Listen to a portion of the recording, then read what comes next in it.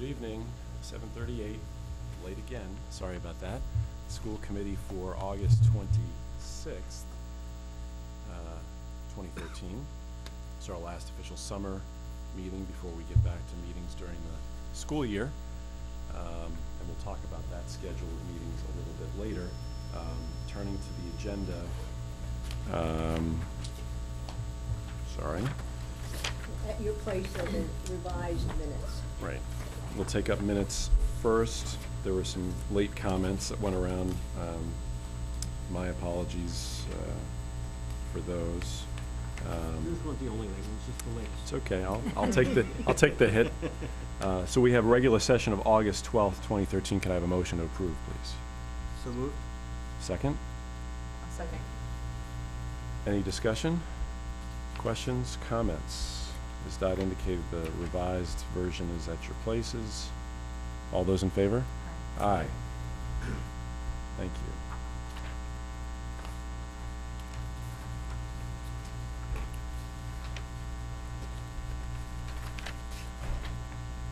Okay. Communications. You all received in your packet a communication that Andy asked to be included. It's pretty self-explanatory. We're not going to discuss that this evening, but we can talk about it at another time when it's more appropriate, when we're addressing potential commemorations of the baseball field and perhaps other fields. We are going to talk about one commemoration this evening for a scoreboard because timing is necessary in terms of ordering, but we'll take that up a little bit later. Also with communications, we have a new assistant principal with us for the middle school. Derek, our new principal at the middle school, is here to introduce her. Go ahead, Derek, if you want to come up here for the folks at home. Thank you very much. It's a real pleasure to introduce Allison Janowitz, assistant principal at Hingham Middle School. Allison is coming to us with experience in both the Chelsea and Pembroke school districts. In Chelsea, she had a special education coordinator role as well as an assistant principal role at the middle school level. And in Pembroke, she was an assistant principal at 2 different elementary schools. And we are very excited to have her on board. She was head and shoulders above every other candidate that we met with. In fact, after she finished her interview, I was encouraged by committee members to go follow her to the parking lot and ask her to take the job on the spot. We resisted, but in the end, we got just what we needed. So, Allison Janowitz, ladies and gentlemen. Congratulations. Thank you. Well, welcome. It's probably not something you haven't had experience with, but this is probably the most, I would think, most challenging group of kids in terms of age. A lot of changes going on, a lot of transitions, but it's a great group. We have a great team set up in the middle school, and you're a welcome addition to that. So thank you and good luck. And in your honor, we're building a new school for you. There you go. Any other? Yes, I did just want to mention something that some of you as residents anyway perhaps got a phone call about today. The Board of Health has changed the alert status to moderate risk for EEE and for West Nile virus. And they also will be doing spraying actually tonight. Is the 27th at 2 in the morning. It is the 27th, so from 2 a.m. to 6 a.m. tomorrow they'll be spraying. We have also been asked to consider separate spraying of the fields. We'll work toward that as quickly as we can. It's a different process for the fields. So this notice has been posted in most places, and shortly after I received the notice by email, there was a reverse 911 alert to residents. So just be aware tonight, 2 to 6 a.m., and then we will let you know the status of the field. Yeah, if you subscribe to the police alert, it went out in the email this afternoon also, and I know that at least one youth sports program has decided to end its practices at 7 p.m. as a result, effective this evening, and I'm sure others will follow suit as well. So. And as we noted with our situation this year, because the high school fields are largely compromised in terms of use, there is minimal exposure there, but nonetheless, we'll move forward. And we really don't have any fields anymore at the middle school that could be used tonight, and of course the elementary schools will not have evening activities, but we have been asked to consider the separate process for spraying at the schools, and we will do that. Great. Didn't we spray last year? We did, Yeah, yeah. I thought I remembered. We preempted the town did Right. it, but we did it this Right, school. right. Okay. Any questions and comments from the audience on anything on the agenda, not on the agenda? No. Not at the moment? Okay, great. We'll go on to new business, and if there's no objection, I want to move something out of order, just because we have folks who have come here tonight to make a presentation to us, and I don't want to make them sit through a number of things we have to discuss. So it's actually something that came up under the 48-hour notice. It has to do with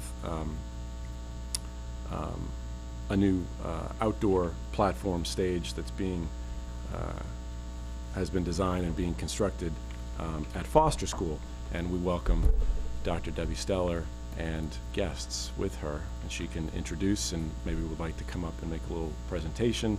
There is a couple of photos of what's being proposed circulating right now. It's currently on the whatever you could, viewing platform, if you will, that the camera can grab it. So Debbie, if you would.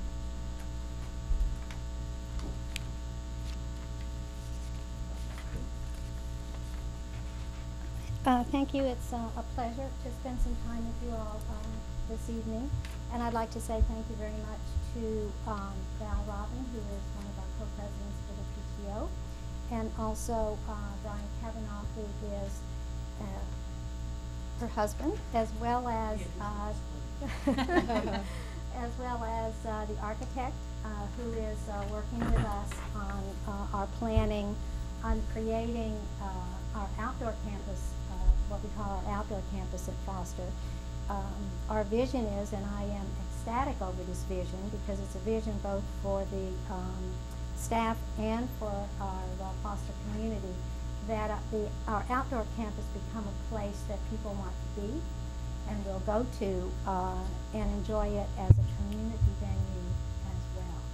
And so that is our vision, and that is where our discussions take place. You want me just to? Please. First of all, I'd like to just share with you that I think you all have received some information already from Dr. Gallo about the replacement of what had been historically a stage area and seating for children on one side of the playground, that with the installation, thanks to PTO, of 2 additional pieces of equipment this summer, and because a year ago the stage that we had become dangerous to remain any longer, both for splinters and really had begun to rot, so to speak, the pieces of wood.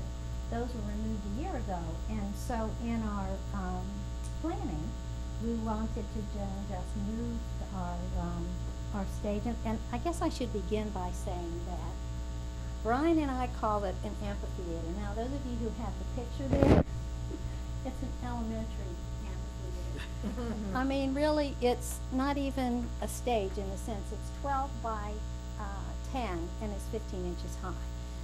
But as you know, at the elementary school with tiny people, what we refer to as a stage or a platform or an amphitheater, we call it something a little bit differently. And so in our plans for that, we thought how wonderful that the children would be able to have a place that they could perform again. Mr. Decker, who is one of our staff members on the committee, was just overjoyed because just recently at a garage sale he found a wonderful little karaoke, so that during recess children will be able to dance as they used to do so and just have a wonderful time. So in all of this, I would share with you that I, as the principal, am responsible for what takes place on our campus, inside and outside. And I would like to begin by saying I apologize for all of what has taken place in terms of some misunderstandings about process. I thought that simply by that you just apply applied for, because we had a licensed contractor, licensed architect, that we just would apply for the building permit.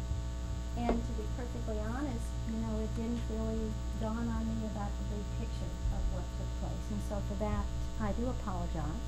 And as we are ecstatic and enthusiastic in moving forward with what we plan to have in terms of opportunities for our children and for our community members, you can be rest assured that in addition to working with Paul Field as we move forward, which we have been working with him throughout the summer, that before we move forward on anything that might even look remotely like a building permit, we will be also working with John and Dot to make sure that our procedures are in place. I'd also like to welcome Patricia Monty, who has been actively engaged in our planning as well.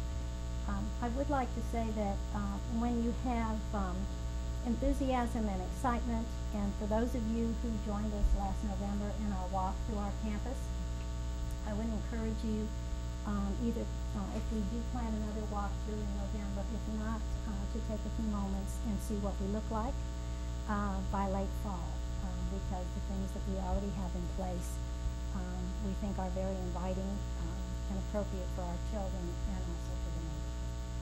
So I certainly welcome any questions that you might have in terms of where we are at this particular time. Yeah, and just to give a little background, so this came to my attention on Friday in the context of an approval for a building permit application that was submitted by Glenn Johnson, who owns South Shore Improvements. He's a contractor, he's a foster parent, and has offered to donate his time and materials to construct this. I knew about it.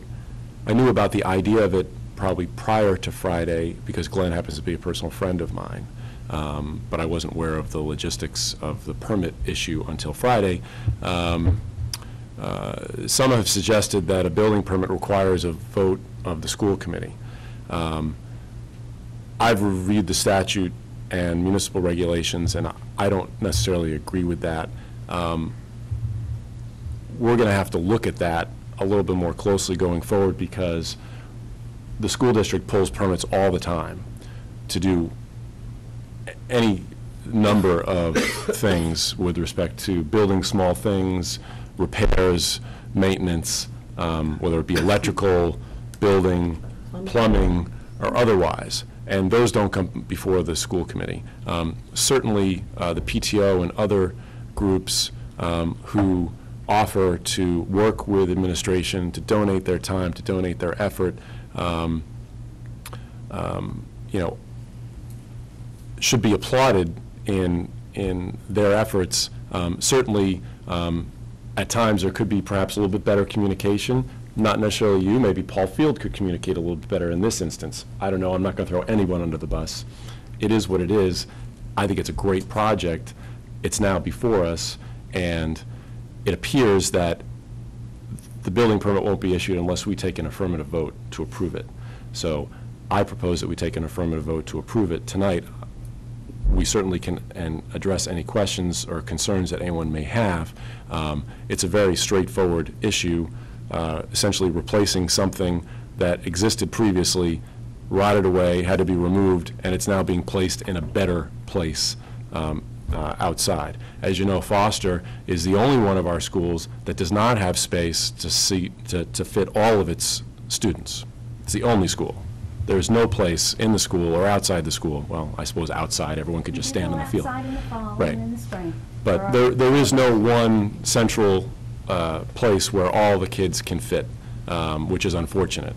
And that's something maybe we'll have to look at in the future. But for now, we're talking about a very small 10 by 12, so, right, 10 by 12? 10 by 12 and 15 inches high. Right, so very small. It's an amphitheater, though, by the vision of. It's roughly the size of this floor area here. Yep, sure. So that's kind of where we are on that. There's a little bit of confusion as to process. I think this is something we need to address kind of on a global level with maybe folks over on the town side, because this department operates autonomously and needs to be able to certainly adhere to all the rules, regulations, and laws that govern the issuance of permits and the requirements that go along with that. But in terms of someone waiting for a school committee vote, we can't meet every time we need a building permit for something. It just doesn't make sense. And frankly, this body, although it technically is the owner of the school department property for legal purposes, is not the appropriate body to be sitting in judgment over whether a building permit for something like this gets issued or not. That's something that we have administrators to address. And certainly Dot Gallo, as the CEO of this $42 million corporation, if you will, and John Ferris, who is the Director of Business and Support Services, and our building principals are those that oversee these types of projects. So, and we certainly have Paul Field again, Building and Ground Supervisors, who works under John. So perhaps in this instance, a little bit better communication, but beyond that, really not a big deal. It's unfortunately become a big deal, and I would propose that we seek to approve, take an affirmative vote tonight to approve issuance of this building permit. Happy to let anyone ask a question or address a concern. Liza. Two questions. So this location is down by the lower entrance? Yes, it where is. The kids in Action Kids who go out to the playground in the afternoon. That's what I remember it being. Sometimes there's an exit there, but that's on the other side of the building. Yeah. That one egress is Yeah. there, yes. And what material is the platform being made The of? platform is actually going to be a composite, you know, rather than Plastic. wood. What was that? Plastic. Thank you, Brian. I'm learning terms that are. It's what a lot of folks make decks out of these days because they don't rot away. It's a confusing term. But it's plastic? Plastic. It's plastic. Yeah. It's rather than- recycled bottles. Thank you. Great. Yeah. And we're using that so it won't rot. Yep. The last one, sure. Any other questions, comments? The only comment I have is that it sounds like that there's not a substantial cost to the school department, right? None? No cost. It's not substantial. So, If there were the costs, there would be a discussion about that, yeah, obviously. so for future, if we decide to go into this, you know, if there needs to be a trigger, perhaps the trigger would be some dollar amount or something like that, which, if there even needs to be that. Yeah, But in this that might case, be one clearly- facet to it, certainly. Yeah. Clearly, I would applaud the people that have made this happen, and, you know, remember our tour last year is clearly something that has been useful in the past, and I'm sure will be well used in the future, so I would, if there's a motion on the floor, I would second it. Dot, did you want to say something? Well, I'm just hoping that as we move forward, we can resolve this issue. I mean, operationally, we have always functioned that things for needed repairs and small projects that were timely were pulled by Paul or by the electrical contractor we hired, and they're for things like roof repair, boiler repair, plumbing issues. There are an amazing number of things. People tend to think building project suggests a structure, and it isn't always a structure. There are all kinds of permits, and really, given particularly the open meeting law and all of the agendas 48 hours ahead and the packets that one would need and so on, just would tire hands tremendously. I mean, big projects obviously need to come to you. We actually have a policy on donations that allow principals to approve fairly large projects. And we need to look at those again. So I'm hoping that in the long term, we can resolve this issue of what needs to come to the school committee or not, simply so we can function in an efficient way. Agreed. So let's see, I'll make a motion that we act favorably on a request for the issuance of a building permit subject to the building commissioner's approval in connection with the construction of a 12 by 10 stage amphitheater at Foster School. Second. Any further discussion? All those in favor? Aye. Aye. Any opposed? Thank you. Thank you. One issue I Yes. just want to. Could you come up here? Sure. Thank you. Just one issue because of the way you framed it. It is the building structure. However, Paul Fields isn't here, but one of his ideas, or he came up with all the high school seating from the leftover bleachers, we've now got a welder who's a parent being involved, and we're going to have the little bleacher seats set around, and that's part of the permit, and was, you know, there's plans on that as well. It's going to be attached to the platform? No, to the I ground. can't speak To the that. ground? They're going to be planted in the ground. I can show you the picture of it. It's like putting benches someplace. Just so everybody knows what we're doing. You know what, I would amend the motion by adding the language and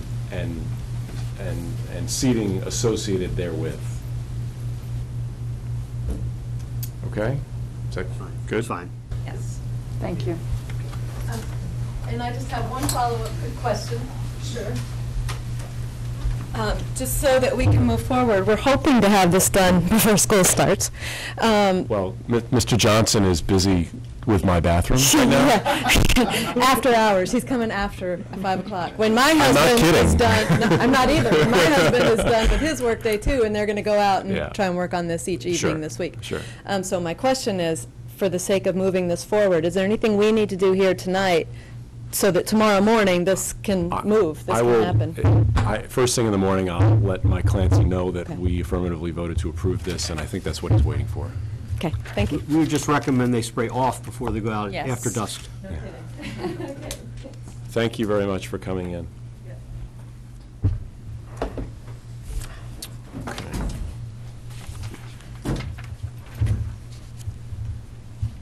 Okay. We'll go back to the agenda. Administrator goals, a review of the status of the goals adopted for the school year that ended last June. Yeah, there's a rather lengthy memo there that explains all of this. Part of the administrator evaluation process, or has been. As we move forward, the process will be a bit different for next year and thereafter. But this is a summary. You remember that we did do SMART goals this year and asked the administrator to do SMART goals, which included benchmarks, the steps along the way, and then how progress would be measured and so on. As you can imagine, that would be a hefty packet. So what you have there is a summary of the final rating of the goals and a packet that has samples of some of the written feedback that principals and directors gave, just so you can have a sense of the kind of feedback. So if anyone wanted to review any more of that, we could make things available. But I think we had good progress on the majority of the goals. I would say that there were a few of the goals that were related to very specific things about MCAS.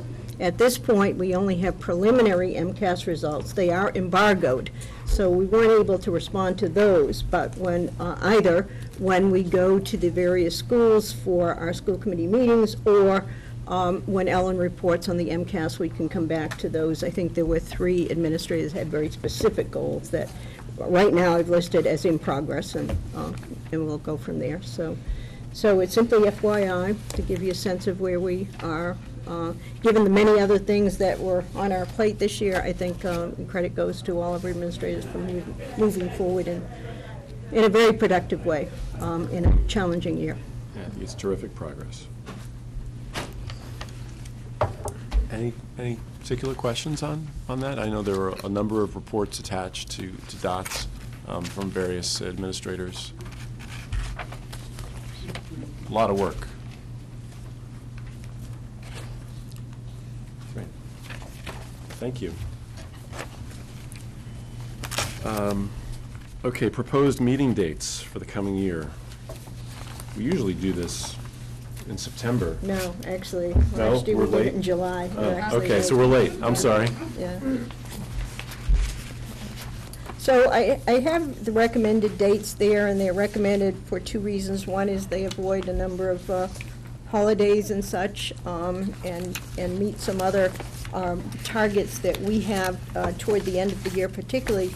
But I would say that the end of the year is a little bit problematic, because, particularly May, because we get into May and then the Memorial Day holiday, and April is challenging because there's a fixed date around which town meeting occurs. And so what you have there is what I would recommend However, it's not going to fit everybody's schedule. We actually avoided having a Tuesday meeting this year because we were able to work around the Columbus Day holiday. I know that Dennis forwarded us some dates that would be of concern to him. And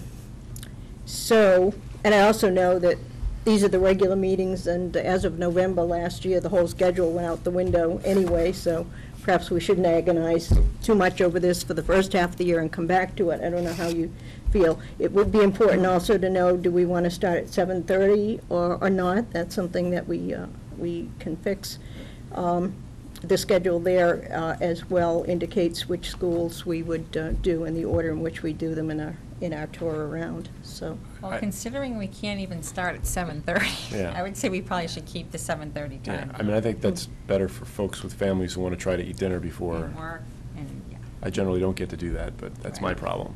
I think 7:30 we should. Yeah, I stick agree. with. Now, Dennis, I know you had issues with November 4th, 18th, December 2nd, and January 6th. Yes, so I have a happy problem, which is that our kids in Tajikistan are expecting their second grandchild, or our second grandchild, not their grandchild. So I know I'm going to be gone to Vienna in November, and also I have a client that I know I have a meeting scheduled for the 5th of November. So I would, the way it stands here now, not be able to attend November 4th, 18th, or 2nd. So I was wondering, depending on if there's no other conflicts from the administration side or others here, I wouldn't want it to be changed for me and cause somebody else not to be able to attend. But either or both, moving the November 4th meeting later in the week to the 6th, which is when I'm due to get back. When I'm due to get back from El Paso, Texas for a meeting, or the 7th, which is a Wednesday or Thursday, or the meeting of December 2nd, move that back to, say, the 5th, which is when I return. So, again, if it's a problem for people, then, clearly we would stick with the Monday dates, but if one or both of those could be done, it would help me not to miss nearly a month's worth of meetings. The November 6th and 7th is the mask conference. Yeah, and November 6th is also a building committee meeting as well. The MASC conference? Yeah. Is anyone going to that? I Yeah. was planning. Okay. I don't know. Because you, How I about mean, the- you certainly can. You don't have to now. I know. Okay. And I'll just say, I mean, I know Mondays work well for me. I really don't know, but I tend to have things during the middle of the week. Okay. And so I'm concerned on saying that's fine now and then finding out that it's not good. I just don't know, Dennis, so, Okay. I mean, I don't know, we try to find one of the dates maybe if you're. Yeah. don't wanna miss too many. I mean, for instance, October 21st is my wedding anniversary, but that's probably my problem, But it's not in Vienna, right? It's not, but, Which is a good reason I'm going. So in any case, Just so if saying. that works out, that'd be great. And the other issue I have is in January. So do we have a consensus on trying to move one of them or not? Would we, okay, what about in December? Would we move the 2nd to the 9th? Is that too long of a period of time to go from November 18th to December 9th? Does that help you, Dennis? Yeah, I'm back. I'm back as of the 4th. So that would give us 2 Mondays, the 9th and the 16th together. I mean, back-to-back Mondays. Save that. again. December, moving this December 2nd to December 9th.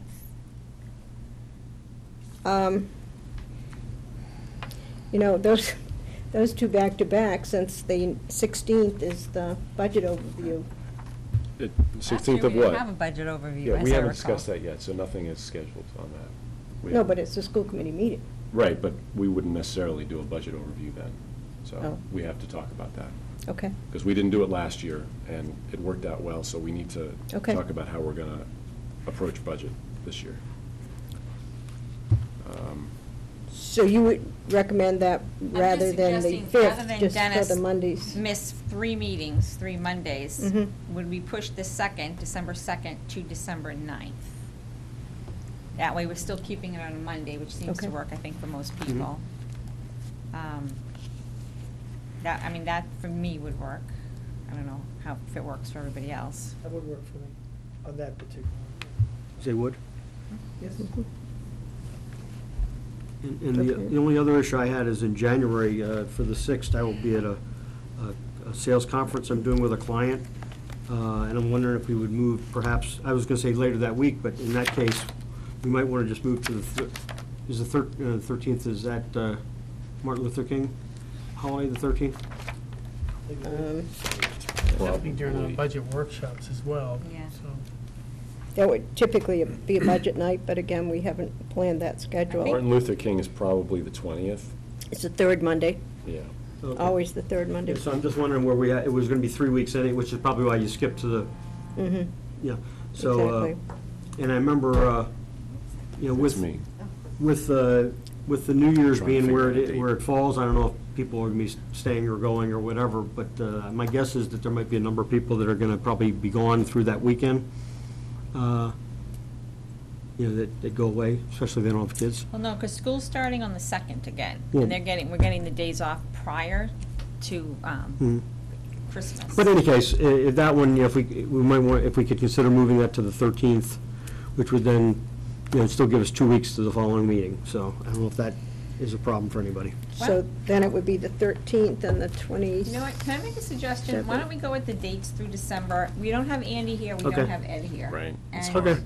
rather than start moving things too Maybe we much can- around, Maybe we can, let's next Okay. meeting revisit look at the this second half of the tentatively year. as looking okay, and That's then fine. we'll revisit, yeah.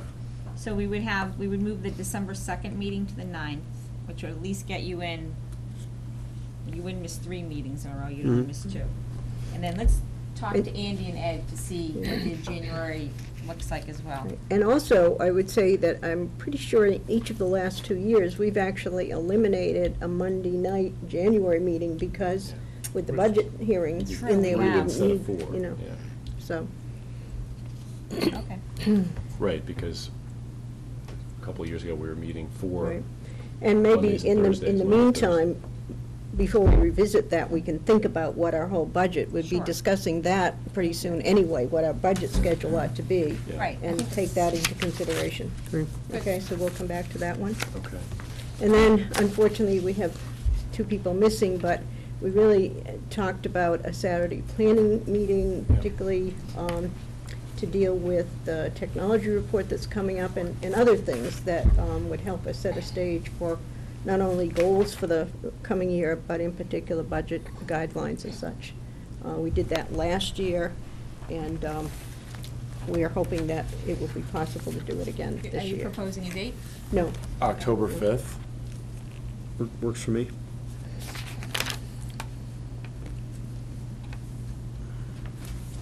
Or we can, again, revisit it next meeting, but if that looks good for those who are here, that would be a good starting point. yeah. Did we meet in September last year? Do it early in the, yeah, it I was the 15th. think we did it like September 15th, but, you 15th. know, October We 5th would we work. did it like at 8 to noon, or 8 to 11, or 8 to noon, I think. What's that work out? I mean, the 14th and the 21st of September do not work for me, so for me, it'd have to be, unless we did the 7th, which I doubt we do Yeah, it the that soon. 5th is the only We'd have to do Saturday it- morning that I'm yeah. available right now. Yeah. Okay. Throughout a 2-month period, so that's why I suggested it. Okay, well, let's say that tentatively and check with the other 2. Yeah, Okay. because we still have some Good. time to. That's great, thank you. All right, so that takes care of 5.10 as well. We jumped ahead. Mhm. That's okay. Exactly. We're nimble. The school committee is nimble.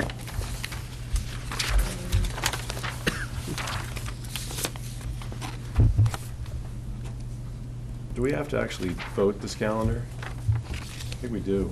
Don't we usually Well, vote the we calendar? usually do, but since we're going to revisit it, we might Yeah. want to wait and Yeah. approve the let's- whole thing. Let's wait. So we've discussed it, we've talked about moving December 2nd to the 9th, and we'll revisit it when everyone is back next time, okay? Good, good.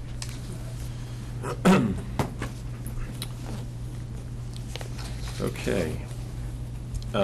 So items 5.3 .4, .5, .6, and .7 are all homeschool application requests. All of them have been recommended by the administration. They're in your packets. You've hopefully had an opportunity to review them.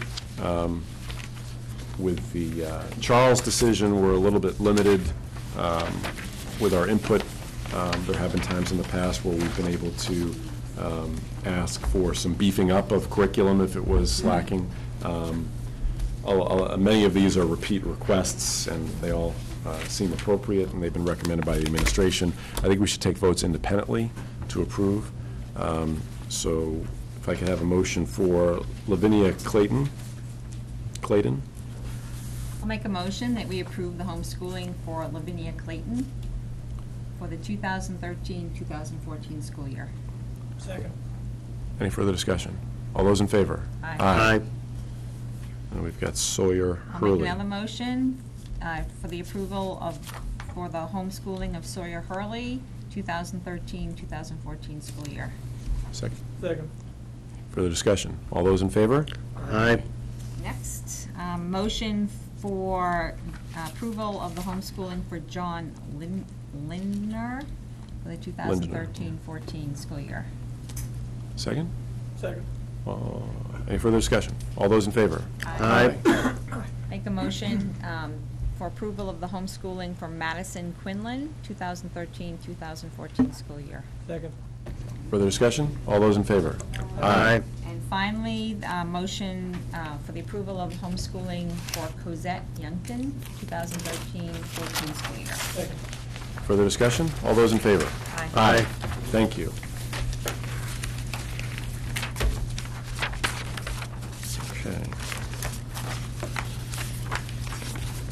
Okay.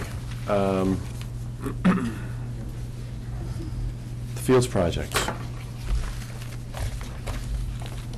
So, number of things we got to talk about. John has left at your places an updated budget. I can give you an update on some progress, the various facets of the construction. There are three things in particular. Also at your places, you have a couple of renderings, scoreboard renderings that we need to look at. We have to discuss an issue relative to the sound system to service the multipurpose field, and we need to discuss additional services, engineering and testing services needed with respect to foundation work for the concession building. And you know what, John, not everyone has this, right? No, no. You made some comments? Yeah. We'll get to that in a minute, but yeah, that's my fault. So let's see. First, let's give an update. So I think I said last time that August would be a very heavy month for construction, and it certainly was and continues to be. The thing of particular focus right now is getting the bar parking lot finished for Wednesday morning. It's not going to be quite finished, but it's going to be finished such that we can park on it, which is necessary for convocation. But otherwise, it'll be completed prior to school starting, certainly, and hopefully by the end of this week. It's a day-by-day thing. It's not really something that RAD is responsible for. There was a subcontractor responsible for the placement of the curbing, didn't show up when they were supposed to show up, and have delayed it a few days, unfortunately.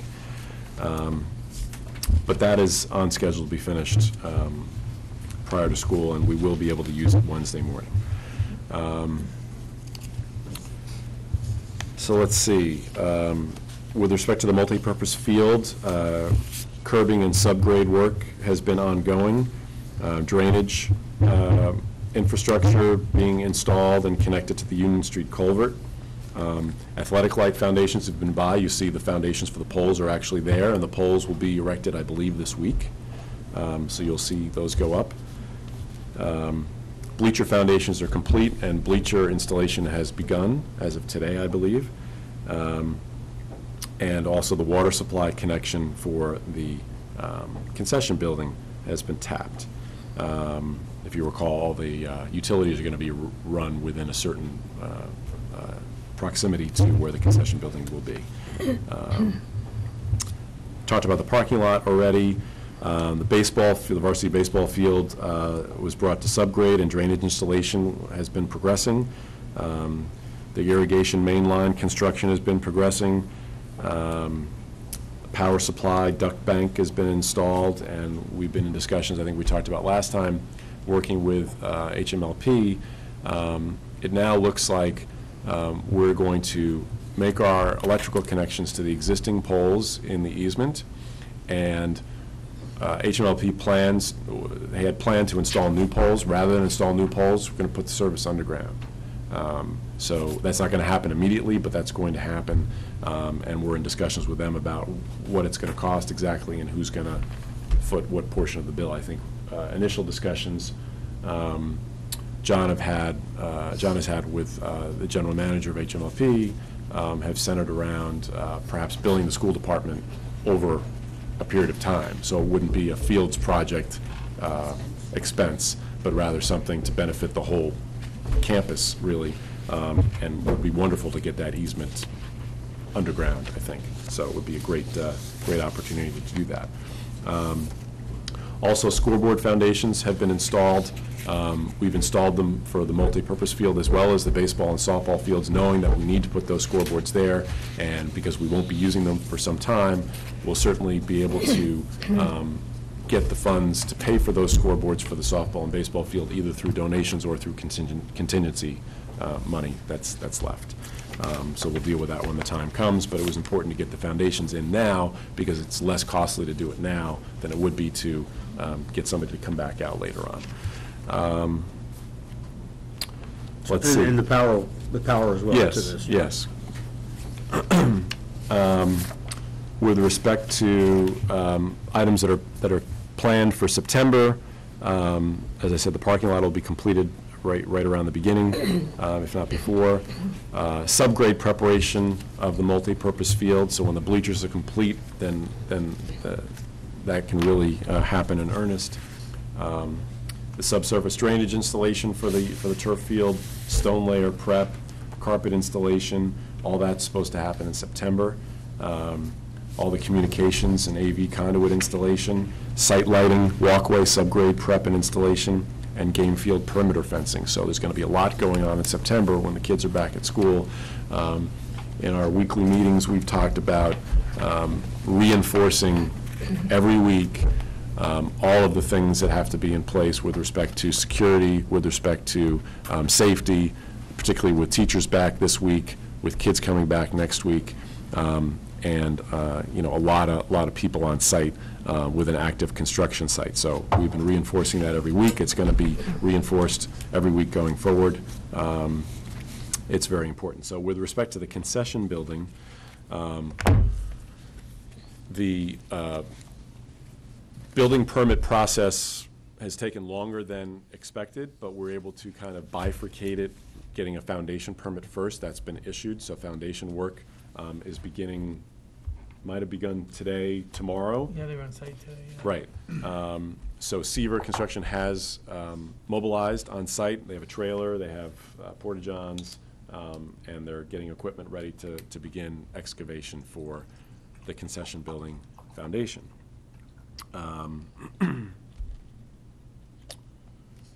Let's see. Forecasted items for September for the concession is foundation work, excavation, formwork and placement, backfill, exterior masonry, beginning, below slab utility work, slab prep and backfill, and mechanical installation.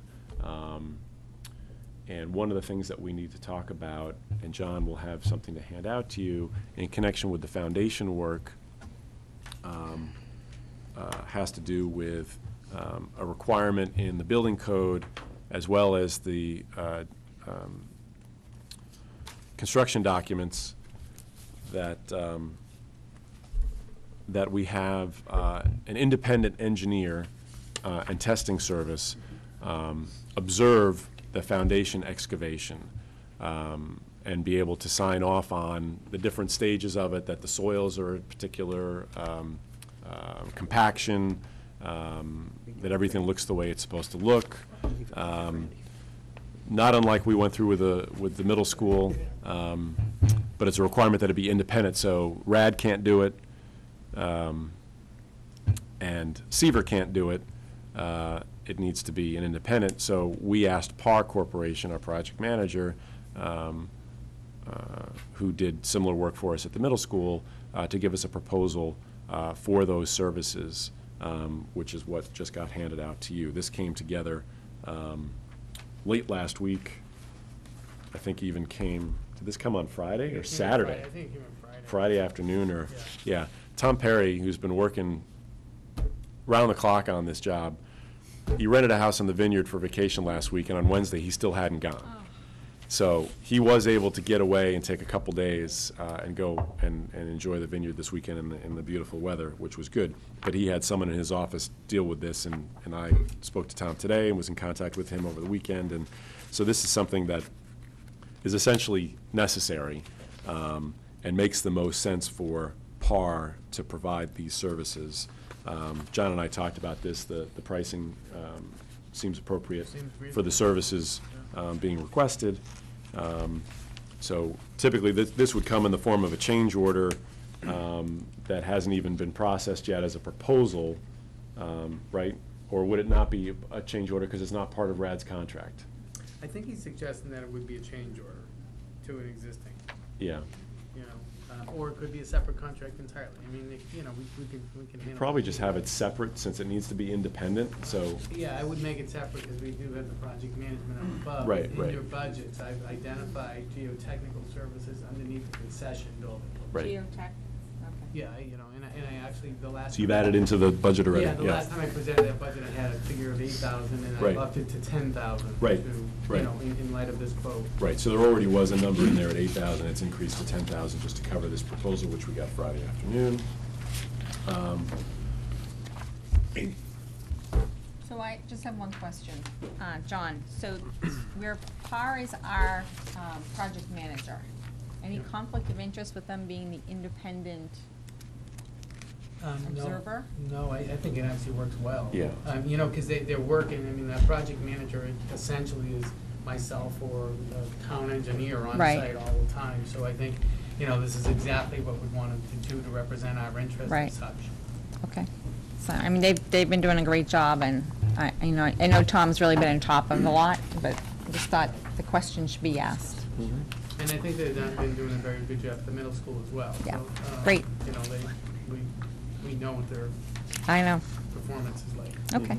So the Thank you. geotechnical services, you're saying, was in the original contract or was not in the original contract?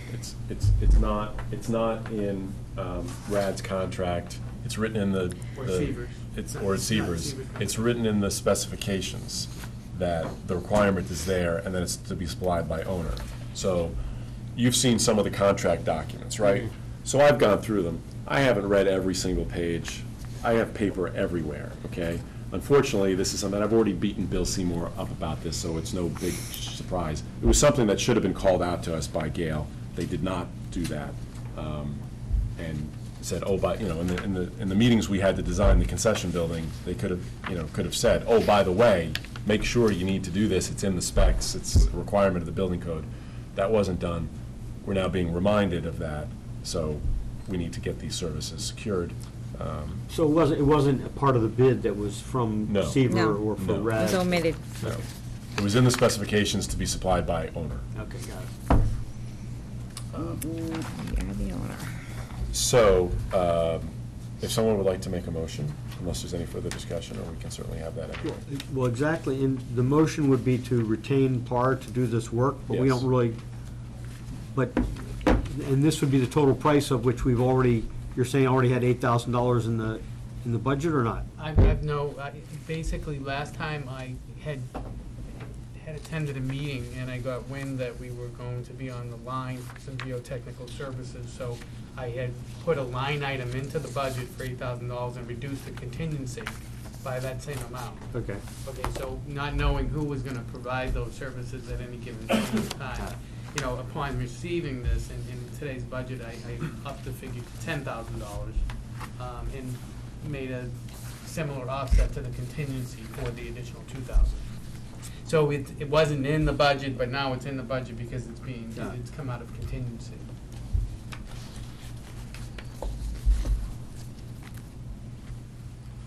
So are we looking to accept their proposal? Is that the? Yes. So And retain them, to retain them. for I move that we geotechnical accept services. the proposal for geotechnical services from Par Corporation in the amount of $9,680.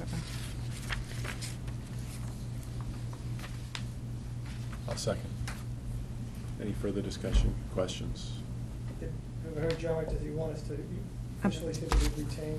Do you think you should put up Up to to $10,000? I mean, because this is an estimate, hopefully it'll be less, but, In an amount not to exceed 10,000. you know, Oh, okay. in which case we'd come back to the committee for, I mean, hopefully it'll be adequate, and it'll be done within the time period, you know? Yeah, I mean, I'm glad to do that. I just accept, we have a standing policy to accept smaller change orders if this became, you know, so we'd accept this proposal, and if there's a further change order, you know, that's $200 or $500 or $1,000, you know, I don't think we'd have to come back to the school committee.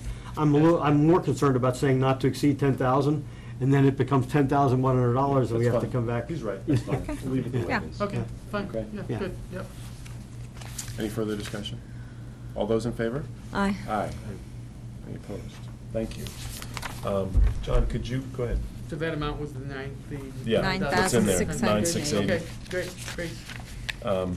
Could you grab the large size permit set that has the light poles? The Big. Yes, please. Okay. Could you? All right, so at your places, you've got a couple of renderings, scoreboard renderings in red. Oh, and just before I get onto that, just to go back, just to see if there's anything I left out on the update. No, I think I covered it all. There's a lot going on. Things that are what Tom calls hot need addressing at the scoreboard issue that we're talking about now. Obviously, the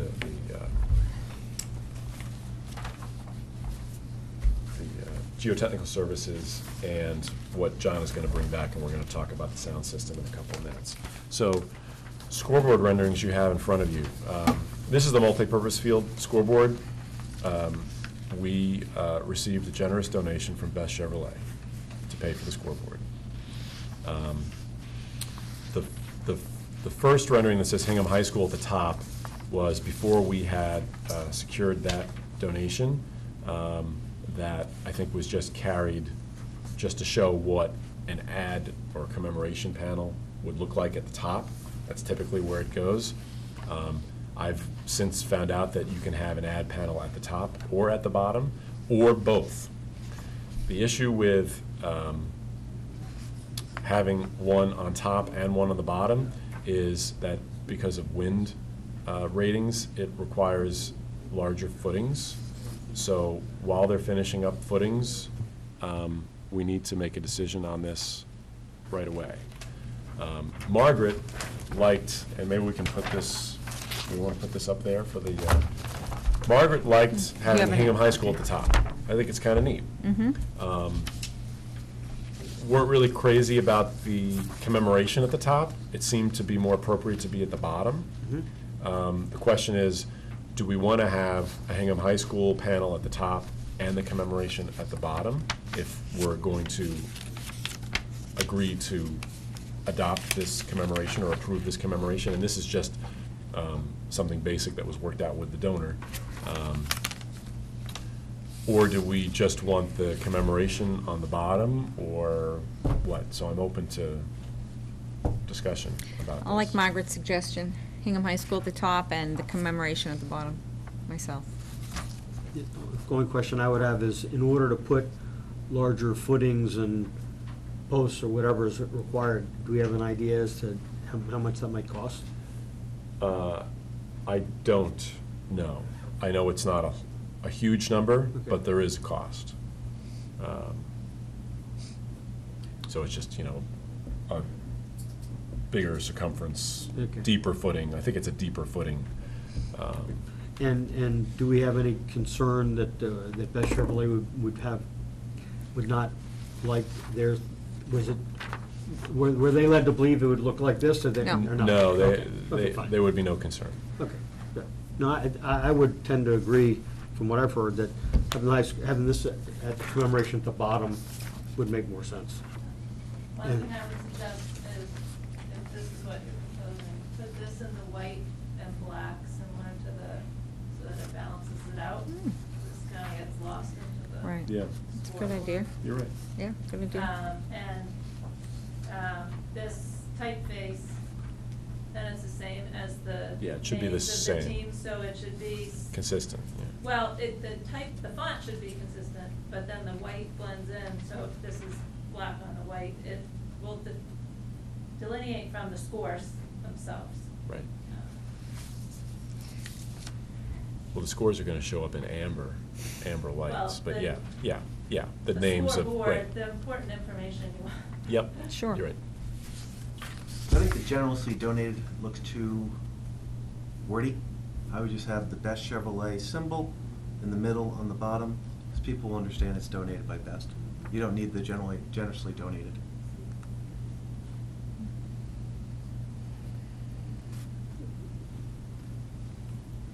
When you have Gillette Stadium and you see EMC or Putnam or Fidelity, you know that's been donated by them. Well, actually, it wasn't, that's not donated. We're not they buy it. talking Well, about that's wording different. tonight, we're talking about Well, they're panels, buying right? this. Well, but- No, we need to order the panels. So my only concern with that is without the donation language, I suppose it could be open to suggestion that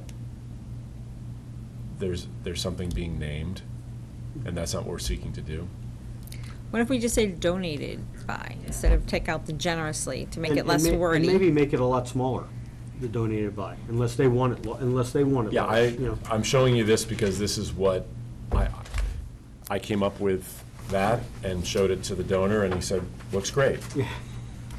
And he sent me the logo, and that's kind of, that was the gist of it. Well, if we can shorten the words, their Yeah. logo can be bigger, so they might be Yeah. happier with. I think donated that. by would Yeah. be sufficient Yeah. to avoid that issue that you raised and accommodate Andy's concern. Implicit if it's donated by, they're being generous. I mean, Yeah. Yes. I mean, you could, with other things that we're having on, we're gonna have, for lack of better words, commemorative plaques.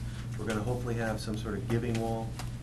We can put in there all the donations by Best. You can keep it even simpler by just having the Best there, and then on the donation wall, or even a plaque underneath the scoreboard, you can have a little plaque there. This was, You can mark generously two don't. up when you show it to them Yeah. for their final approval too, and see. Yeah, I mean, that's a fair point, although everyone who sits at the field will see this, not everyone may see that, what you're suggesting. If Right. it's in the concession, if it's near the concession, if it's someplace else, I'm not sure exactly where all that stuff will be. We haven't. But you have your disclaimer then. So when because you just referenced that you're worried that we named it after someone, it would be referenced in other spots that it's donated. I just think you're getting too wordy. You got too much going on there. Best Chevrolet, Jim, thank you. It's their symbol. That's what they want to be known by, is their symbol. I guess you could run it by them, but if it was me, I'd like it, somewhat prominent and say donated by, but I mean, maybe they have a different view. But I think, Andy's making an interesting point, but I wouldn't want to have it somewhere else. If they're donating the school board, I'm kind of locked in already and thinking it makes sense to put it on the school board like we're talking about. That's, But again, along those lines, clearly the Best Chevrolet logo is what they want people to focus on, so I would make the donated by a lot smaller. Sure. Okay. And even, you might even want, again, this goes to graphic design, which is not my log suit, but you might want to put the donated by at the, on line with the bottom part, rather than trying to make it equal. So it just that's down with the bottom of the logo, so it'd be donated by in smaller type. Right. Yeah, so right. down here. Yeah, I understand. Yeah. On the same Right, so plane. it's at the bottom, yeah, Hmm. I think, yeah. So it's, yeah, so it's level with the I bottom got of the you, logo. yeah. But I do like the Hingham High on top. Mhm. Okay. Do we need to vote? I think we have consensus. Is that enough? I think we have consensus. Well, technically, as I recall, we have to formally accept their gift. So, Well, we have many gifts to accept, so we should probably do that all together. but, I mean, we took their, if we're given that, we should be. Sure, we could do Because that. anything in our policies, anything over $15,000, That's fine. we're supposed to We'll take a vote, formally yeah. accept. I'd given that to John maybe 2 meetings ago.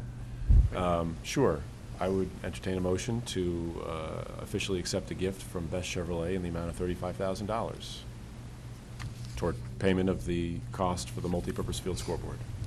And that names it into perpetuity? It's not naming It's anything. not naming But anything. it's gonna have their sign on there forever? It's not really a license agreement, it's not a, there's no expiration, we're buying a scoreboard with a panel. I would say as long as that scoreboard is in existence, it should have the panel on it because they paid for it. If someone, if it ever deteriorates, needs to be replaced, and someone else wants to pay for a new one, then they could have a commemoration, I suppose. We'll have to talk about that. Yeah.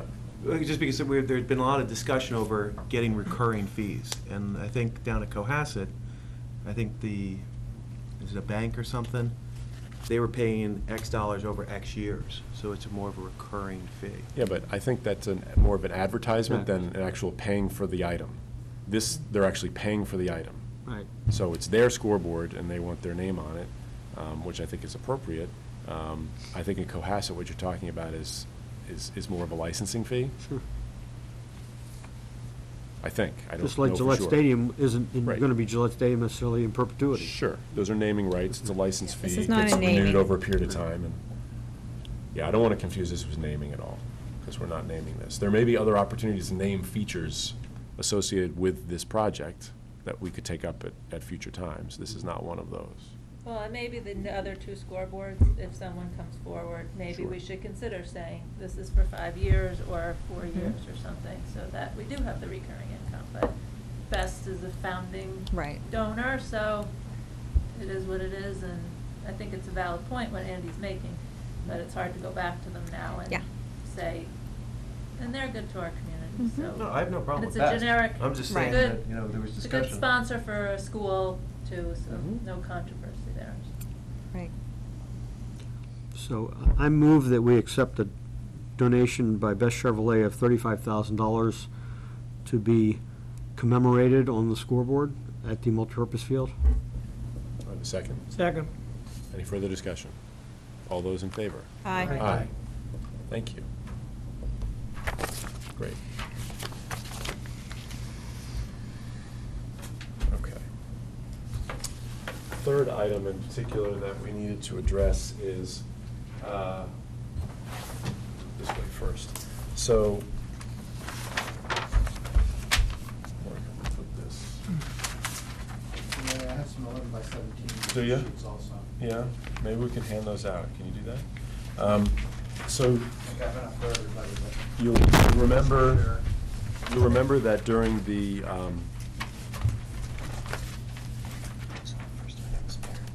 meetings back in November and December and leading up to the beginning of the permitting process for this, when we talked about the sound system with the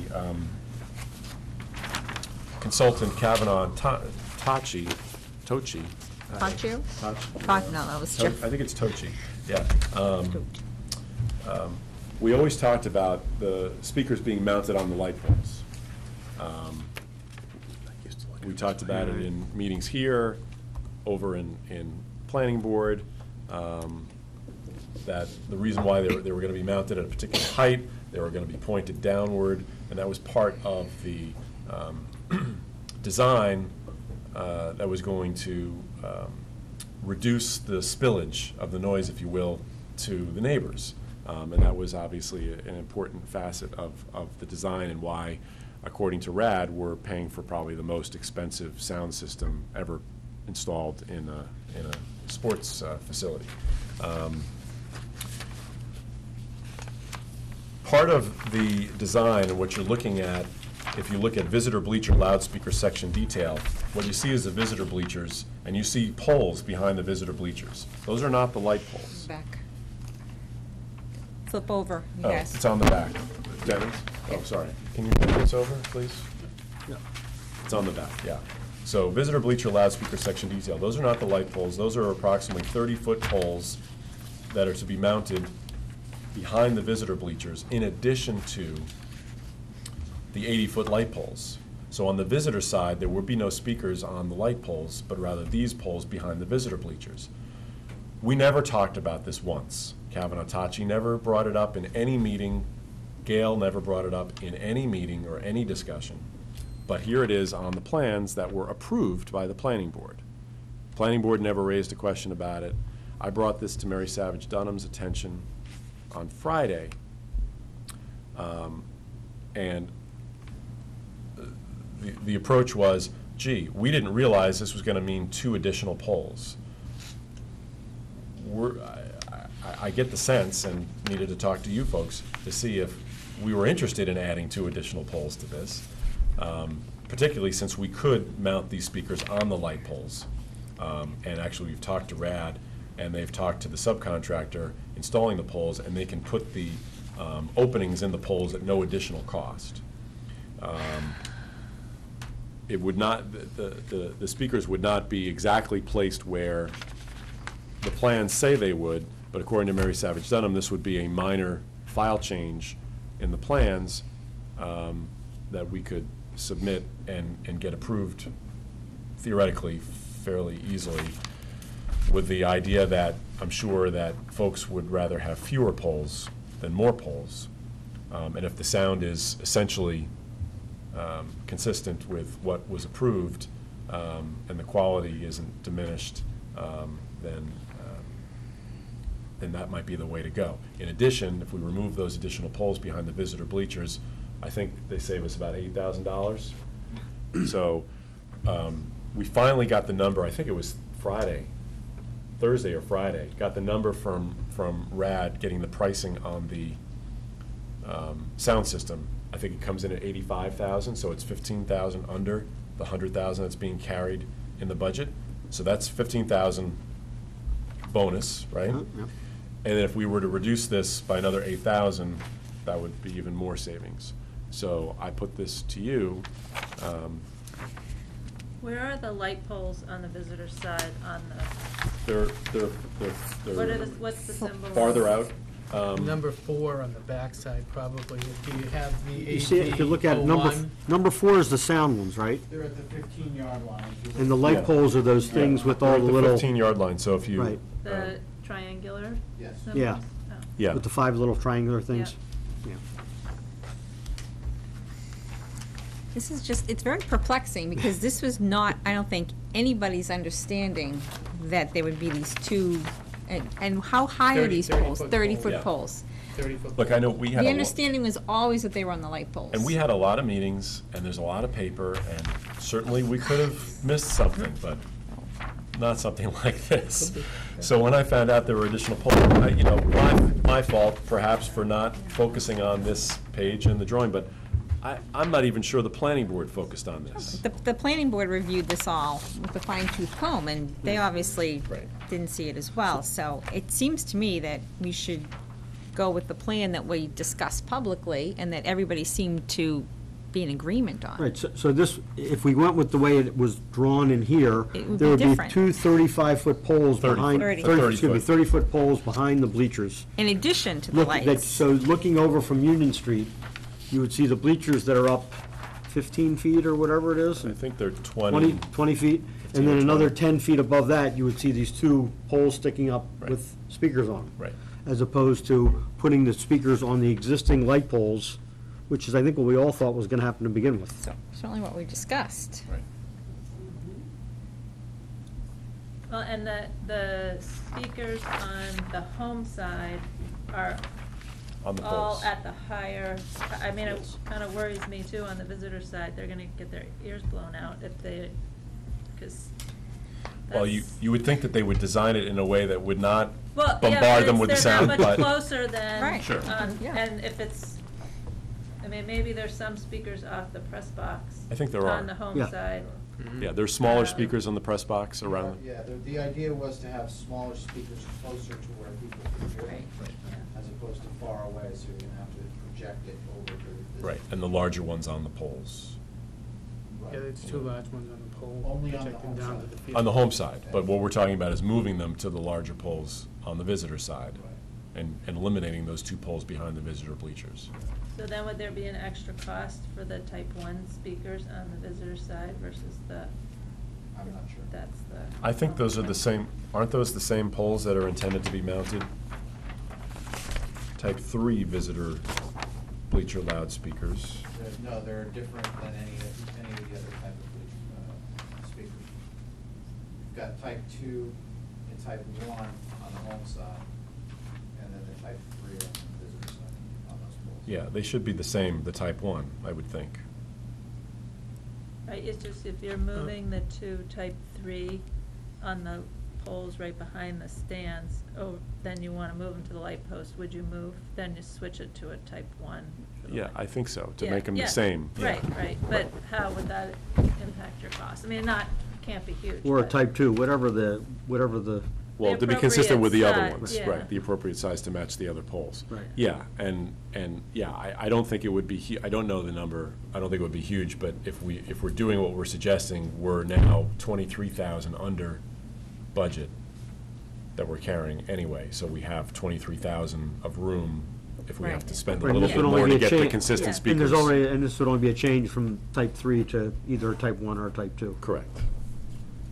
Now, I would ask. Or maybe the- it would stay at type 3, depending It on, might. on its projection. Yeah. I think we'd want to look at the projection, because I thought the type 1s were the big ones Yeah. that would just focus down on the field, not necessarily for people. Right, So exactly. I don't know that. So maybe they'd there be- wouldn't need to be a change. Right, I'm thinking maybe it'd be 3, provided that, Yeah. and the volume would get there. It'd Right, be- maybe the it volume be would get too governed much to get on there. the visitor side on those light poles Okay. with a The one. type 1. I'm just looking We'll at ask the light pole over here, it has type 2 speakers on it, Yeah, so, but either way, it probably shouldn't be a huge, yeah, we'll ask the, it we'll probably ask would the not be the question type and. 1. Right. I think part of the system has to do with the governing of the speakers too, such that you can't turn them up so much. So, this one would just be governed, I would think maybe it'd stay with the 3 and it would be governed so that it goes to enough volume to get to the bleachers. What we'll do is we'll talk with the engineer and we'll confirm which is the appropriate size speaker to accomplish what we're seeking to accomplish. And Ray, what was Mary's initial reaction to the wisdom of doing this? I actually had spoken with Abby because Mary wasn't at the meeting on Friday. Abby had relayed the issue, and then Mary and I had an email exchange, and she understood the issue, indicated that it seemed to make sense that if we're reducing, then it would be a minor file change and would seem an appropriate change to make, if that's the way we want it to go. Do we need to have a vote on this? I think we should, we might as well. We're changing numbers and. Anyone want to make that motion? So I'll make a motion that on the sound system plan, we eliminate the 2 visitor bleacher, what do we call them, loudspeaker poles. Because it's really does not reflect what the community decided and voted on or understood that would be in place. And that the appropriate loudspeakers be put on the existing light poles as we all understood it to be. Can I ask a quick question? Did the sound engineers respond to this question from a sound standpoint, are the speakers positioned there for a reason? To maximize the sound capability for the spectators and everyone there, or was it, they just up there? Because if we make this change, did we ask them for their comments on making this change and how it would impact the We sound? didn't consult with the sound engineer specifically.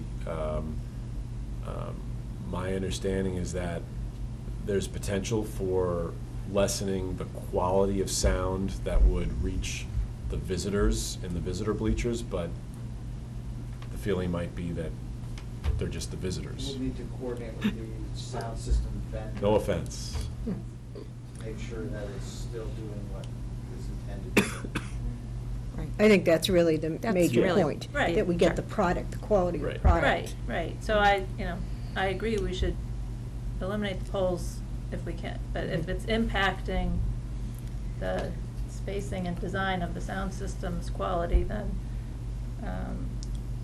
Well, I So think that's, maybe we contingent talked earlier upon- that we had that, a little flexibility with, since the price was under the 100,000, we would have some flexibility to play with what type of quality of speaker to achieve that. I think we all want to Right. achieve the same sound quality.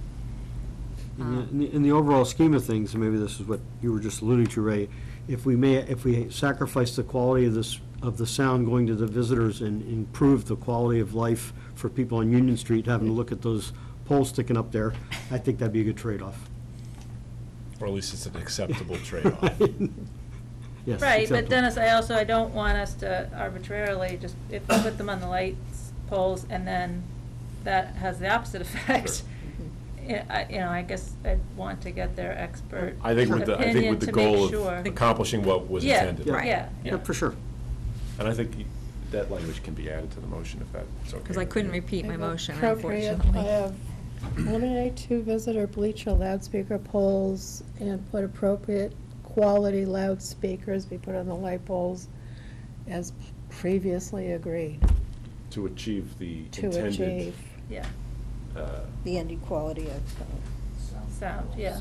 Intended sound Sound. quality. Intended sound. Quality. Yeah. Yeah. Yep. Can I Is there a ask- second? Just one Yeah. question. So will it also be subject to the planning board signing off, or Mary signing off, or somebody there? Yes. Right? So It add should that to be the motion. Subject to. Planning board or Planning board approval. department to approve, yeah. Okay. Planning board or staff approval, Mhm. as necessary. something like I'll that. second the motion as amended. Any further discussion? Got that? Yeah. All those in favor? Aye. Aye. Any opposed? Thank you. Okay.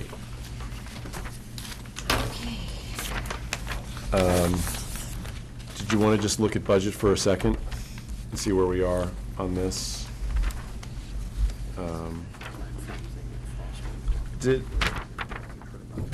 Has this donation number changed? Yes, it has by about $3,000. We've received some additional collections. Okay.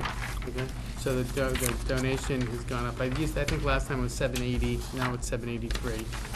But the the 1,093,093 number hasn't changed. No, and that needs The to change. 1,093 number has not changed. That needs to, I think that's gone up, I but think that has gone up too. we'll see. Okay? Yeah. We'll Well, we check can go on- over that, we'll John. check We on can check that. on that and Yeah. get that updated next time. And just so you know, as I go through this, with the negative change orders, I'm not putting that back to contingency. I'm reducing the overall cost of the project. Okay. And then the extra change orders that we have that are incurring additional expense, I am in fact deducting from the contingency, placing them into the document and then reducing the contingency by the same amount. So, change orders that have been, we've just gotten a number of proposals kind of like at the end of the week. A number Yes. of them came in that John has thrown into. They're all small numbers, some reflect credits. There hasn't really been a need to meet and discuss them yet. Thought we'd wait until we got to a point where we were ready to propose another change order and include a number of these things. John, is a change in the sound system in here? No. no. Okay. The sound system change is not in here. Good. So that's potentially 23,000 plus less any additional cost for the Okay. speaker. Also, what I have raised, there are a few bills that I have in a folder for you folks to approve, you Yeah. know, and those are included in the budget in the expended amounts. I actually forgot to bring the folder in, but Pears, charges have gone up by about $9,600. I'll give you the specific Oh, numbers. the most recent billing for PAR, Yes, okay. most recent billing, and we got a billing from Gatehouse Media for advertising for $252. And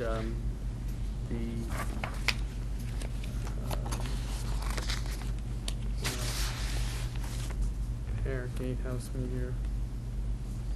And, and we also received an additional bill from the peer reviewer, John Chessier, in the amount of $970 some odd dollars. I'm just trying to get those folders. So Okay.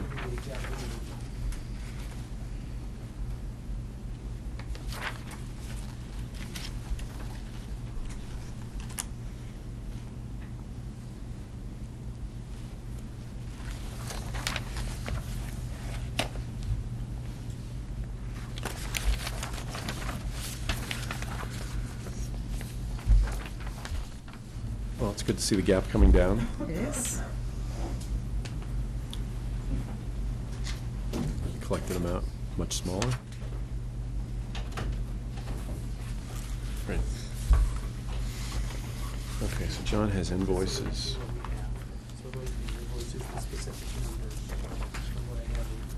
Okay, so we've got, and PAR Corp's bill is for August, or, hold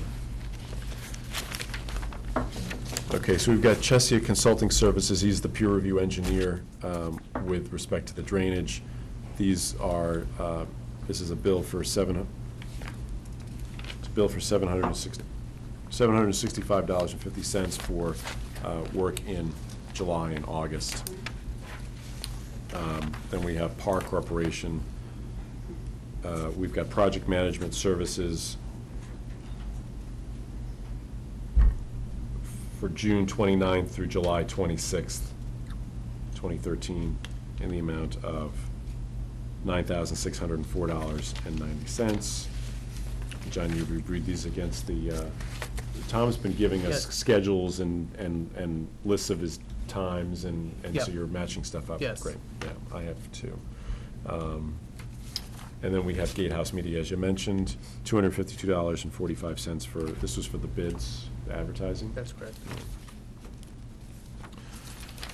You want to make a motion to Sure. approve these? Are these- Here's right Give there. me the list. Yep. I'll make a motion for us to authorize John Ferris to pay the following bills. Chesia Consulting Services, LLC, $765.50. Gatehouse Media, $252.45. And PAR Corporation, $9,604.90. Second. Any further discussion? All those in favor? Aye. Aye. John, you want four signatures on these, like we do with building committee? Yeah. We could do that. Yep, that'd be great. John, so one question. So our contingency currently is at $194,610? That's correct. Yep.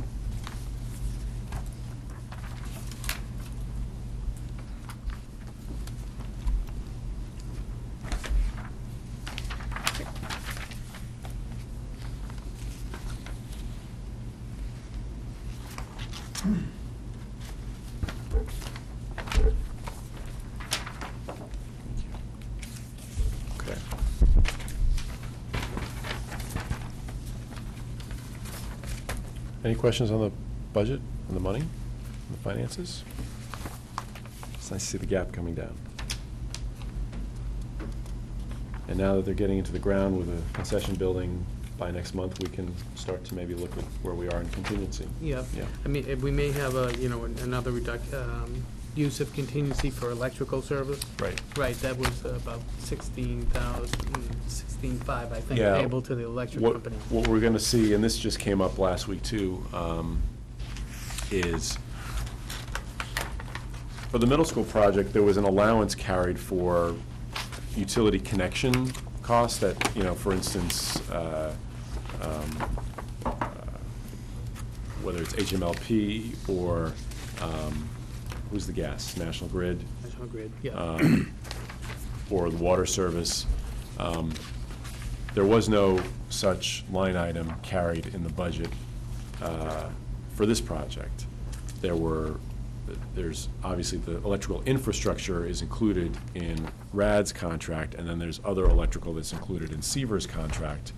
But the actual service fees, if you will, for connection to utilities in 16.5 is what you're talking to HMLP That's correct, for. yes. So we realized just, I think Friday, got confirmation from Gail that that was not carried. So that's going to be a charge that we'll have to cover out of the budget, so.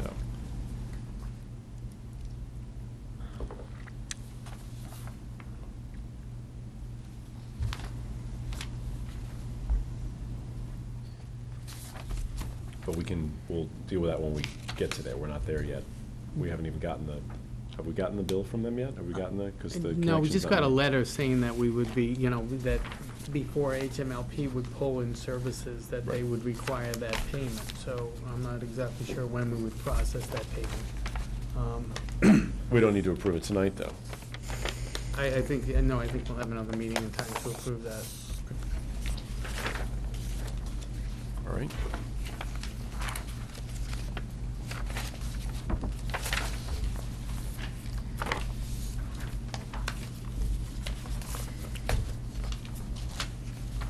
Okay. Anything else on the fields, John?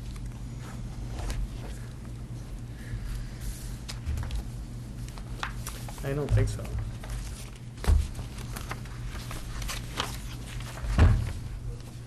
Anything else? All right. I don't know when you want to go to that. Do you want to cover this before we Yeah, let's, go let's, into yeah, let's get rid of all the other stuff. coaching funds? Yeah. So, okay. You know, Anything Ray, else I got on a the- question. Andy? So, we talk a lot about October 12th, so what is just the logistics? Is the field, now, I know there's a complication with the stands about being used, but on October 11th at midnight, are we gonna have lights and turf and everything? What is just, because there's a lot of talk out there, so I just wanna make sure that we're all on the same page. Well, anyone out there shouldn't be talking about anything because they don't know, Well, right? when you So have because- something 'cause you like know this what? going, everyone talks No, about it. I know, but you And know they see what? the big concrete Right. trucks go by, Because so. because we're not sure yet, so as of Friday, this is the latest, because I had a meeting with Mike Clancy and the building commissioner and Bruce Catman, the Board of Health Administrator, and Abby Pearsall from Concom to talk about, okay, everyone knows what our target date is. We want to be able to use the field and the stands theoretically for October 12th. What will we need to be, and this is a question I've been asking since June. It has a lot to do with the bathrooms that won't be available because the concession building won't be done yet. Mike Clancy said he was going to have his plumbing inspector call the plumbing board because they're the ones who issued the variance and the waiver for us to ask them what would be involved. They didn't feel comfortable approving anything without going to that higher authority. I don't know what the result of that conversation was, if it indeed happened on Friday, so I need to follow up with him. At a minimum, they said, well, you'd likely need to supply portable facilities, and it wouldn't just be porta-johns, but rather probably a trailer to be brought in. That's something that's happened before. I actually talked to Margaret on site about this on Saturday when I happened to go by, and she said, yeah, we can do that, and here's where we can put it maybe, and so more to discuss about that if in fact that's what we're needing to do. Talked to Abby Pearsall a little bit, because a lot of what's associated with the approvals for this project has to do with conservation and in terms of them signing off on the land as it gets improved, if you will. To the extent that we can start getting piecemeal approvals for things that get finished, like the parking lot, the drainage, all those things, they can get in there and inspect and approve. I talked to Tom Perry about that, in fact, today, so that we're not coming up on October 12th and still don't have approvals on things. We start that process early and make sure that there's plenty of time for them to get on site and to approve things that are ready for inspection when they're complete. So the short answer is I don't know yet. It's still a little fluid. It all has to do with whether RAD completes things on schedule. You know, as you just saw with we talked about with the parking lot, the curbing guy didn't show up when he was supposed to show up. It's kind of like oh, the contractor will be there tomorrow, but he doesn't show up. What are you going to do? You know, you're kind of at the mercy of somebody. We don't have a contract with that sub. We have a contract with RAD. So I did point out to RAD that just make sure that whatever late fees you end up incurring to us, you pass along to the sub who didn't show up on time. So that's their business, but you know, they have obligations to us with respect to delivery of certain things at particular times. Rob Delmonico has all along assured me that October 12th is a very realistic makeable date for our use of the fields, provided that the authorities will allow that. So you talk about the parking lot, so if the parking lot's done next week, how long does it take? Like, the school opens, are we gonna be allowed to use it or not? Yes. Even without the approval, or we're gonna have the approval by then? No, we can use, I think we can get somebody out there to inspect the parking lot, and they know we're gonna use it Wednesday morning for convocation, and that's not an issue. I think we can get, in terms of approving the drainage infrastructure, for instance, that went in there and all those other things, I think we can get, you know, the engineers out there to sign off on that, so that is something that can be used. And Wednesday morning, there'll also be a detail. Yeah. So, October 12th, because that's homecoming, as I recall. Yeah. Yeah. So, this is a new community asset. Tremendous work has gone into this. Obviously, we want to use fields. What are we doing for, or what are we having for like a ribbon cutting ceremony? Are you authorizing like community outreach to organize that, just so we make sure we get, there's so many people over the years who have put time and effort into this. Yep. You know, I think it'd be great. This is actually a good opportunity for the school committee to say thank you to all the things. So have you formed are you directing the community outreach committee to like be in charge of the ribbon cutting ceremonies and everything? Or what are your thoughts on that? Because it shouldn't just be a high school event, you know.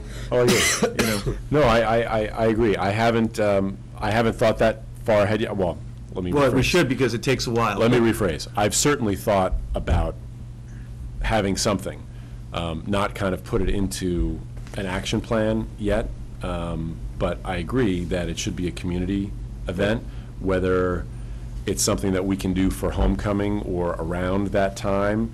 Or should we wait until the concession building is up Well, and running? but that'll be early December, so I don't know Right, what. so it might be in the spring. that Yeah. You have your big community Right. See, event. the thing about homecoming is the hope to use it for homecoming is not just for a football game at 4 o'clock against Silver Lake.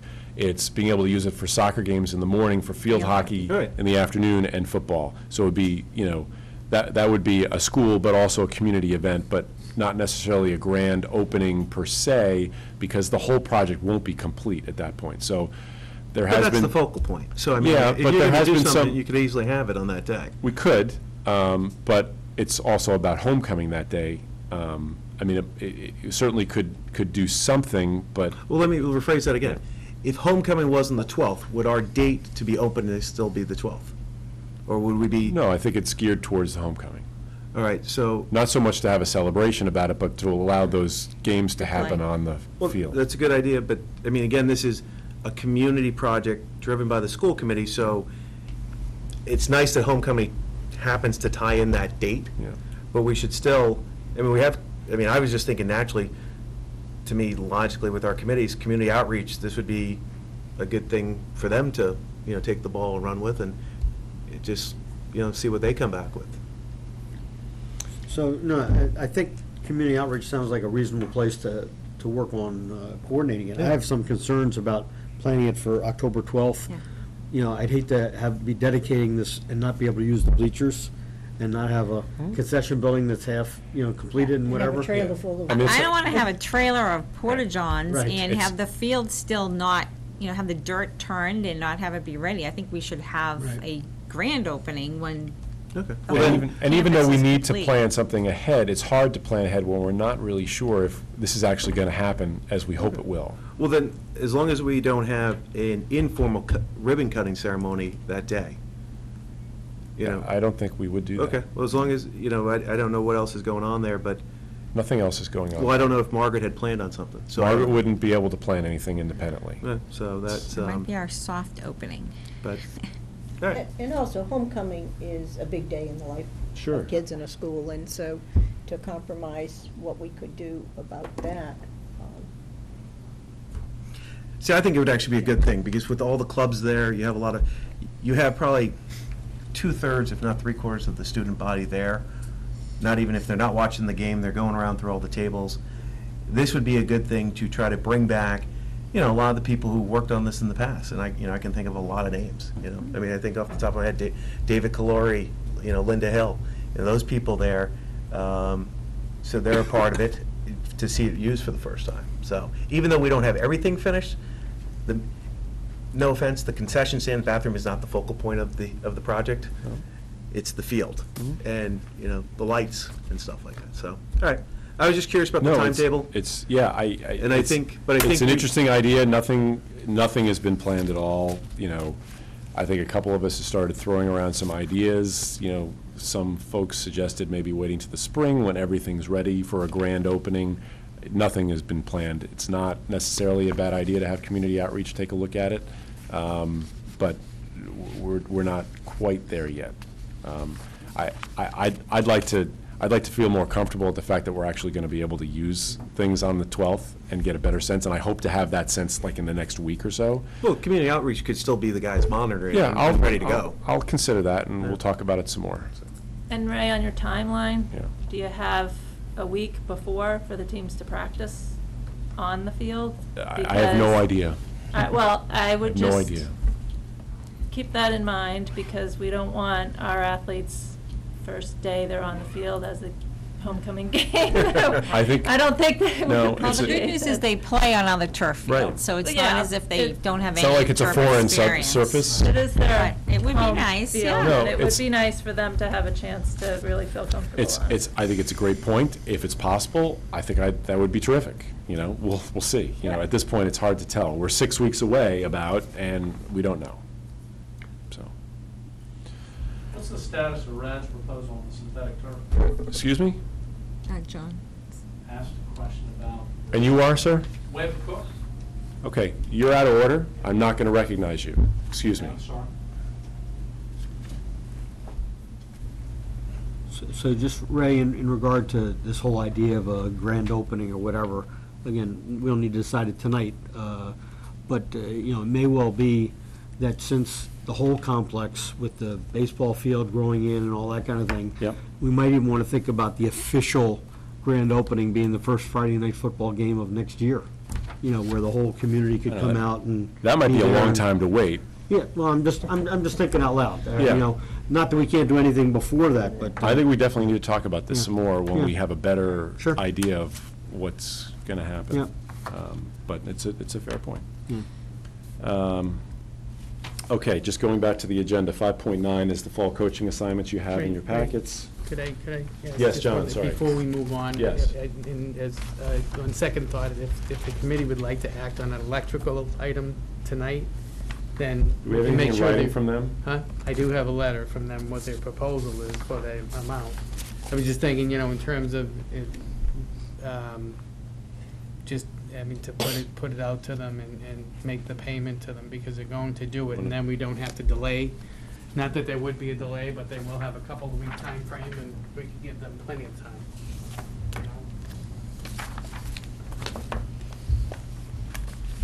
If the committee so desires now, if not, that's fine too.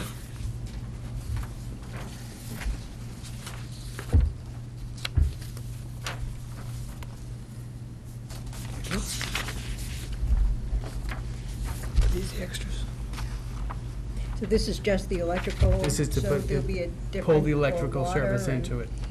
No, the other utilities are covered within the contract. Yeah. There was no allowance for this electrical component. John, I think we could take this for information for the future. At the point in which they bill us, we can take it up then. This is just an estimate. Yeah, and, well, they do say that they will require this payment before they commence work. That's why I was, Well, are they doing this within the next 2 weeks? no. I just want to make sure there's plenty of time in the queue, that's all. Well, So maybe that we can doesn't just, become- maybe we can mention to Paul that we're gonna need to act on it, but we're gonna need an actual bill, not just an estimate or a proposal. And so if he wants to time it with Sure. one of our meetings so that we're, Yep, I'm not saying I would pay it now, Yeah. it's just that Sure. if the item was approved, but, yeah, okay, fine, that's fine. We take it I mean, as information and we can do it later. I mean, Okay, Hingham Municipal Light, it provides electrical service for the town, so to the extent we need electrical service for this, we probably don't have a choice. Right, There's probably not a whole lot of negotiation to be done with respect to the price. right. That being said, I don't think it's something that we can say no to, but I'd probably feel more comfortable if we had an actual number rather than just an estimate for a proposal, or something that doesn't need to be done at the moment. Are we going to get a better number than this estimate, or is this his estimate, and then he's gonna give us the bill Well, he after said the that work is done? It says the charges may be, will only be billed for what costs that were actually incurred, so this may be higher than what we actually get billed. You know, in reading through it, and. Is there any reason to believe that it couldn't be any higher than 16.5? That certainly I could check. Well, just if with we took a Paul. vote now not to exceed 16.5, and we'd have to revisit it if it actually came in higher. We would, right, but I mean, at least it could be underway. They wanted, you know, they have to organize a couple of weeks lead time, so I don't want to, not that we'd run into the lead time if we did this next meeting. We would not, I don't Let believe me we'd ask run the into committee lead time. this, does the committee feel comfortable taking a vote to approve this in principle with the amount Up to? well, Or not the to amount, exceed? the amount left open with John being able to make the call when we get the bill, or, I mean, it's gonna be what it's gonna be. I don't think there's any ability to negotiate. The idea here is to put these, the utilities underground as opposed to having poles More above, poles, right? right. Well, Not for this this one, is John. not just that, this is actually for the service. That's gonna service our connection for the new field, the new concession building, all the connections that go to the existing poles. So we're gonna tie into the existing poles. In order to do that, all right, and it's also going to provide the infrastructure to allow for either new poles, if they choose to do that in the future, or underground. Okay, so was there nothing in the contract? No. So how were we gonna get electrical power to this? Well, the contractors were gonna supply it, and we were left on our own to, This was another one that we were, that we were to Owner. provide, owner to provide? yes, but not specifically called out like that. It was just kind of skipped. Like the geotechnical one? A little bit different. At least that was called out in the specs and required by code. This was not even specifically called out in any spec or contract. It just wasn't addressed. So whether we do it underground or by pole, We have to pay for electrical service. Yeah, either way, Yeah. this applies either way, whether it's, Yeah. it has nothing to do with trying to sink the line. So the installation of the infrastructure for the field is in RAD's contract. The installation for the infrastructure for the concession building is in Seaver's contract, but the actual cost to HMLP to connect to the service is this, and it's a no contract. As I indicated for the middle school, we actually carried an allowance for that, for all utilities. I think it was $75,000, I think. And we were under that number for all of the utilities to connection fees, if you will. And that's what this is for the electrical service. I think we should let John handle it. I think that would be fine. John, you're comfortable with that? Do you want to make a motion? Sure. Do we want not to exceed number, or, If you do that, we'll have to revisit it. okay? Approximately Let's see, 16. okay, so why don't, I'll make a motion that John continue discussions with Hingham Municipal Lighting Plant to provide the services described in this letter dated August 22nd, for services in the approximate amount of $16,500, and we'll give you the authority to negotiate on our behalf. Second. Any further discussion? All those in favor? Aye. Aye. Thank you. Thank you. Okay. Yes, that's great. All right, now, coaching assignments. We're all done with the fields. Anything else on the fields for the moment? Coaching assignments you have in front of you. These are just for our information, right, Don? That's correct. Looks like there's just one new. you do during the week? One new person?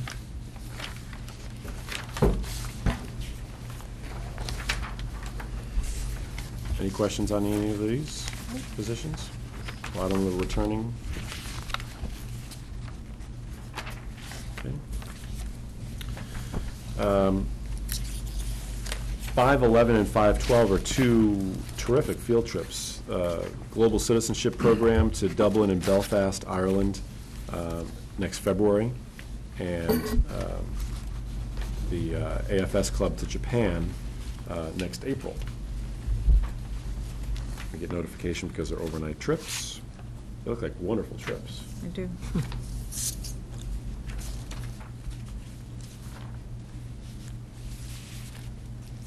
We have a lot of well-traveled students between France and Italy and Spain and China. China. And, any questions on any of those? 513 to 517 are resignations. We thank them and wish them well. 518 to 528 are 11 appointments. And a couple of us were fortunate enough to be present this morning at the new teacher orientation and welcomed about 37 or so new teachers. Doc, just thank you to you and your staff. That was a great opportunity, and I think the teachers all felt very welcome. And I know it's a lot of extra work, but it's a really nice event. Really, really nice. Kim did a terrific job with the food. She did. It was Really, tremendous. really nice. So then, back to item 6, we have another 48-hour item, the greenhouse, John? Two. 2. Okay, yeah. So in your places or in your packets, I can't remember which. Back on August 2nd, we went out for the bid for the installation of the greenhouse, which we previously purchased from Moody's. And at that time, we received only one bid for the installation, and the one bid that we got was in fact from Ludy's at a price of $31,254,000. So, and previously, the structure that we purchased from Ludy's was $30,072. We have a total of $82,000 in the greenhouse account in order to accomplish this project. And, you know, after we have done a little bit of excavation, and we've also done some engineering of the piers, or had a study done for compaction of the soils. And with that compaction report, Ludy's will in fact design the piers that this structure will go on as well, you know, in consideration of, along with this award. So basically, for about $67,000, we have the structure sort of ready to go up. We have the structure purchased, we have the installation piece of that, we have the design piece for the foundation done. So we have about $17,000 or $20,000 still available in the account in order to get all the foundation work done, which basically is digging the holes for the piers and pouring the concrete. So I think that we can still accomplish the project within the budget, even though we only received the one bid. Why we only received one bid? Probably there's not a lot of companies out there that will actually go through the risk of building a greenhouse. The thing I like about this the most, for the most part, is that Ludy's provided the kit. Ludy's will install the kit, and, you know, with the engineering report that we've provided to Ludy's will design the piers. So for the most part, Ludy will be the company that is solely responsible for making sure that we have a good integrity in this structure. And I do believe that we have adequate funding in order to accomplish it. So, you know, with the $20,000, we'll do the foundation, and then it's heavy-duty electrical, which is about a $5,000 or $6,000 item. I think we will be able to handle it within this budget. So I would recommend that we award the installation of the greenhouse kit to Ludy's in the amount of $31,254. John, what's the timeline? We'll have to readdress the timeline, so that's, so the where we're at this now, once we make this award, Ludy's was we'll have to design those piers. Okay. In what they have to do. And then we'll set a new timeline. We have to get a permit from Mike, who has already told us that, we'll Right. have stamp plans. We have the stamp Right. plans. We'll have the stamp design for the drawing, so they shouldn't hold a permit up. So given that, whatever time it would take for the permit, and then for the installation, probably within 30 days after that. Our initial target date was to have this completed by the end of August. And, October now, maybe? yeah, I would think if we do this award, we'll have to manage around the kids just to get the foundation in, because it'll be, it's in the courtyard. No. So, there's actually, for some of the excavation, they brought in a really cool machine that the wheels come in and it goes in and then they come out, and it's Wow. a pretty good excavator. So, we'll have to find the appropriate time to bring that piece of machine in again so that we can continue the foundation work. But, yeah, I would hope that by October, Okay. before the winter for sure. And I do believe our kids will be using this structure by the end of 14 for sure, which I think is very exciting. Good. Someone like to make a motion? We're making a motion to award the installation portion of the greenhouse project to Ludi in the amount of $31,254. Is there a second? Second? Any further discussion? All those in favor? Aye. Aye. Thank you. And one more? Yep. So we went out for the bid for rubbish removal, and we opened those bids on August 19th. There were 5 of those bids. Now, rubbish removal, the way we take that out to bid is we estimate the number of dumpster pickups we have at each one of our schools, and the vendor put down the price of how much it will cost to pick up each one of those dumpsters. And then we go through an effort after that of extending all those pricing out. So everybody's working off the same set of assumptions relative to the number of pickups that we have. So when we see these contract prices, this is for 3 years, the contract prices range from $108,371 to $213,901 for a 3-year service of picking up the same number of dumpsters. So there's a wide range in that. And I mentioned that it's based on the actual usage. So, over time, should we cut down our number of pickups that are required, we would actually save some money on this contract price. The lowest bidder was Allstate Waste, and they are also our current provider. And I'm sure that they came in with the lowest bids because they already know the job, so there was probably less a risk for them in order, when they came up with their numbers. Their service has been very, very good, and we like them as a vendor. So, with that, I would recommend that we award the rubbish removal bid to Allstate for a period of 3 years. And I don't think you have to mention money, because the money's going to fluctuate. Okay. We're not sure it's going to come in at $108,371. It may come in less.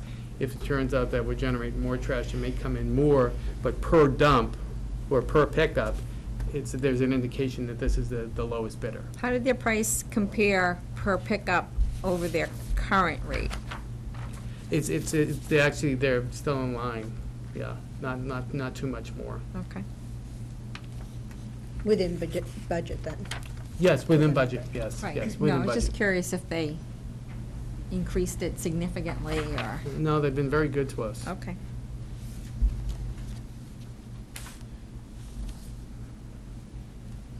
I would move the award of the rubbish removal contract to Allstate Waste for a 3-year period based upon their pickup, excuse me, based upon the pickup rates they've quoted. Second. Second. Any further discussion? All those in favor? Aye. Aye. Thank you. Okay. Is that it for 48 hours? Yes.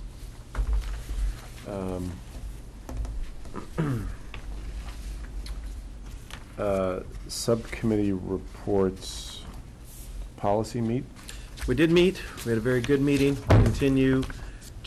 We're going to have a draft copy for you guys of our final version of the field usage policy and fee rates by Thanksgiving.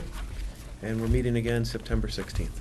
And we're also, we have a lot of things going on, because there's new initiatives, which Dr. Gallo gets to read all the time, out there that we have to incorporate, and then also we are working with a townwide initiative on our recycling policy, which, you know, Hingham Public School System is a very good corporate citizen. We do a good job with it. I mean, we can always tweak it, but there are some new regulations which we have to see how we're going to implement. So it doesn't take up too much. But our next meeting is Monday, September 16th at 8 a.m. or 8 a.m. Yeah. 8 a.m. Not 7. But it's that Monday. Right. It is the 16th Yeah. meeting. So. And I think the only other group that maybe has been meeting is salary negotiations, and we're going to talk about, we'll have an update in executive session this evening. Right? Dot, superintendent's report. You have an enrollment, at least as of Friday, and that was handed out this evening. And we are continuing to acquire new students. We've had a number of recent move-ins. We've also had a number of students who are transferring back to the public schools, in some cases from private schools, in particular schools like St. Paul's. So you can see the numbers where we are on the front side of the chart. There is, and perhaps we can put this up on a viewer. There appears to be a projected increase of 35 students at the elementary level. And on the reverse side of the chart, an increase of 11 at the middle school and 21 at the high school, so the total would be 67. It's about 10 higher than 2 weeks ago when we reported out. But I think it's a pretty good estimate. You can see class sizes. The overall class size at the elementary is 22.1, and you can see that in a couple of the buildings there are class sizes that are universally large across the grades. So we've got a fairly decent balance. The greatest reason for the elementary increase is the kindergarten. Now, the last several years, we've had a small kindergarten count. Last September, we opened with 256 kindergartners, and this year, at this point, 297. So that's a significant increase. We had anticipated kindergarten enrollment was going down a bit and would level off. 1 year, of course, doesn't make a trend, but it is something we have to watch. And the net uptick in last year's kindergarten moving to this year's grade 1 is a net of 49 students, a bit less than last year, but still a significant number. And so the figures speak for themselves. We will do a count next Tuesday. Next week we'll get a count on Tuesday and on Thursday, because that's when kindergarten comes in, and our official count for the month of September would be on Monday the 9th. So the next time we meet, we should have a number that's a pretty real number. Okay. Dr. Gallo, I always remember PRS being the smallest of our schools, and now PRS is bigger than Foster. Yeah, PRS and Foster are schools that were intentionally, in terms of redistricting, smaller than the other two. And both of those have grown, and in particular this year, the Plymouth River Kindergarten is up at 4 sections in the last couple of years. So some of that increase is because of kindergarten. And we also have, the other buildings are all pretty much 4 across the grades, or at least most of the grades. At Plymouth River, we have some 4s, some 3s, and 1 5, that very large class that's been moving through Plymouth River. 114 fifth graders. That would be my son's class. So that's the concern there. I think if you look at the first 2 years of the new school being open, these numbers are 391 and 384. We do lose some students from 5 to 6 each year, but those are pretty big numbers. And remembering that the count for the middle school, or the projected enrollment, design enrollment, was 1020. We anticipated we might be over that in the first year or two. Well, and I remember looking at this, just looking at the 5th grade a couple of years ago, I think it was in the 370s and then It inched keeps up to growing. 380s, and it keeps growing. 390 is close to 400 now for move-ins or whatever. And the next grade 4 is not far behind. So that's the enrollment and update on hiring and vacancies. We're at this point, 2 positions still open, but we have identified candidates for both of them. So I haven't yet met with those folks. In the one case of a psychologist chair position at South School, I think that we're going to be able to get the person signed on board. We are checking with the other community, because the person's coming from somewhere else, about whether or not we would need to accommodate their, whatever their contractual agreement is. That's something usually the superintendents work out to do something that's fair on both sides. The other position is the tech specialist for the middle school. We do have a candidate. That one, of course, isn't as urgent in the sense that there are not students involved in that. This is a person coming from the business world, as you know, for that position. We advertised both ways. We advertised for a tech specialist, a teacher member who would be a union member, and we advertised in the business section of the Globe as well for someone coming from the business world. And it looks as if we're going to do the business person, and therefore it will be an individual contract. So that's something we'll put together and pass by salary negotiations. And the person would not be a member of the teachers union, and I have spoken with Alec Porter about that. So we're in good shape, given how many openings we had. I think we're fortunate to be where we are. In addition to the 40 or so new folks, because we have 3, you mentioned 35 new contracts, we have 3 other people who are going to be with us from day 1 up until the Christmas time. So we included them in some of the activities as well. They're covering for maternity leaves, all 3 of them. So, John has some do you want to go into the budget? Sure. Yeah. John has some information on the FY 13 budget, and then I'll make a few comments on the books are finally ready on the FY 14 Great. budget. So why don't you start with FY 13? I wanted to give you an update on the FY 13 closeout of the budget. At this point in time, the auditors are still looking at the books, but by and large, most of the numbers are pretty much known, so I wouldn't expect the numbers to change much.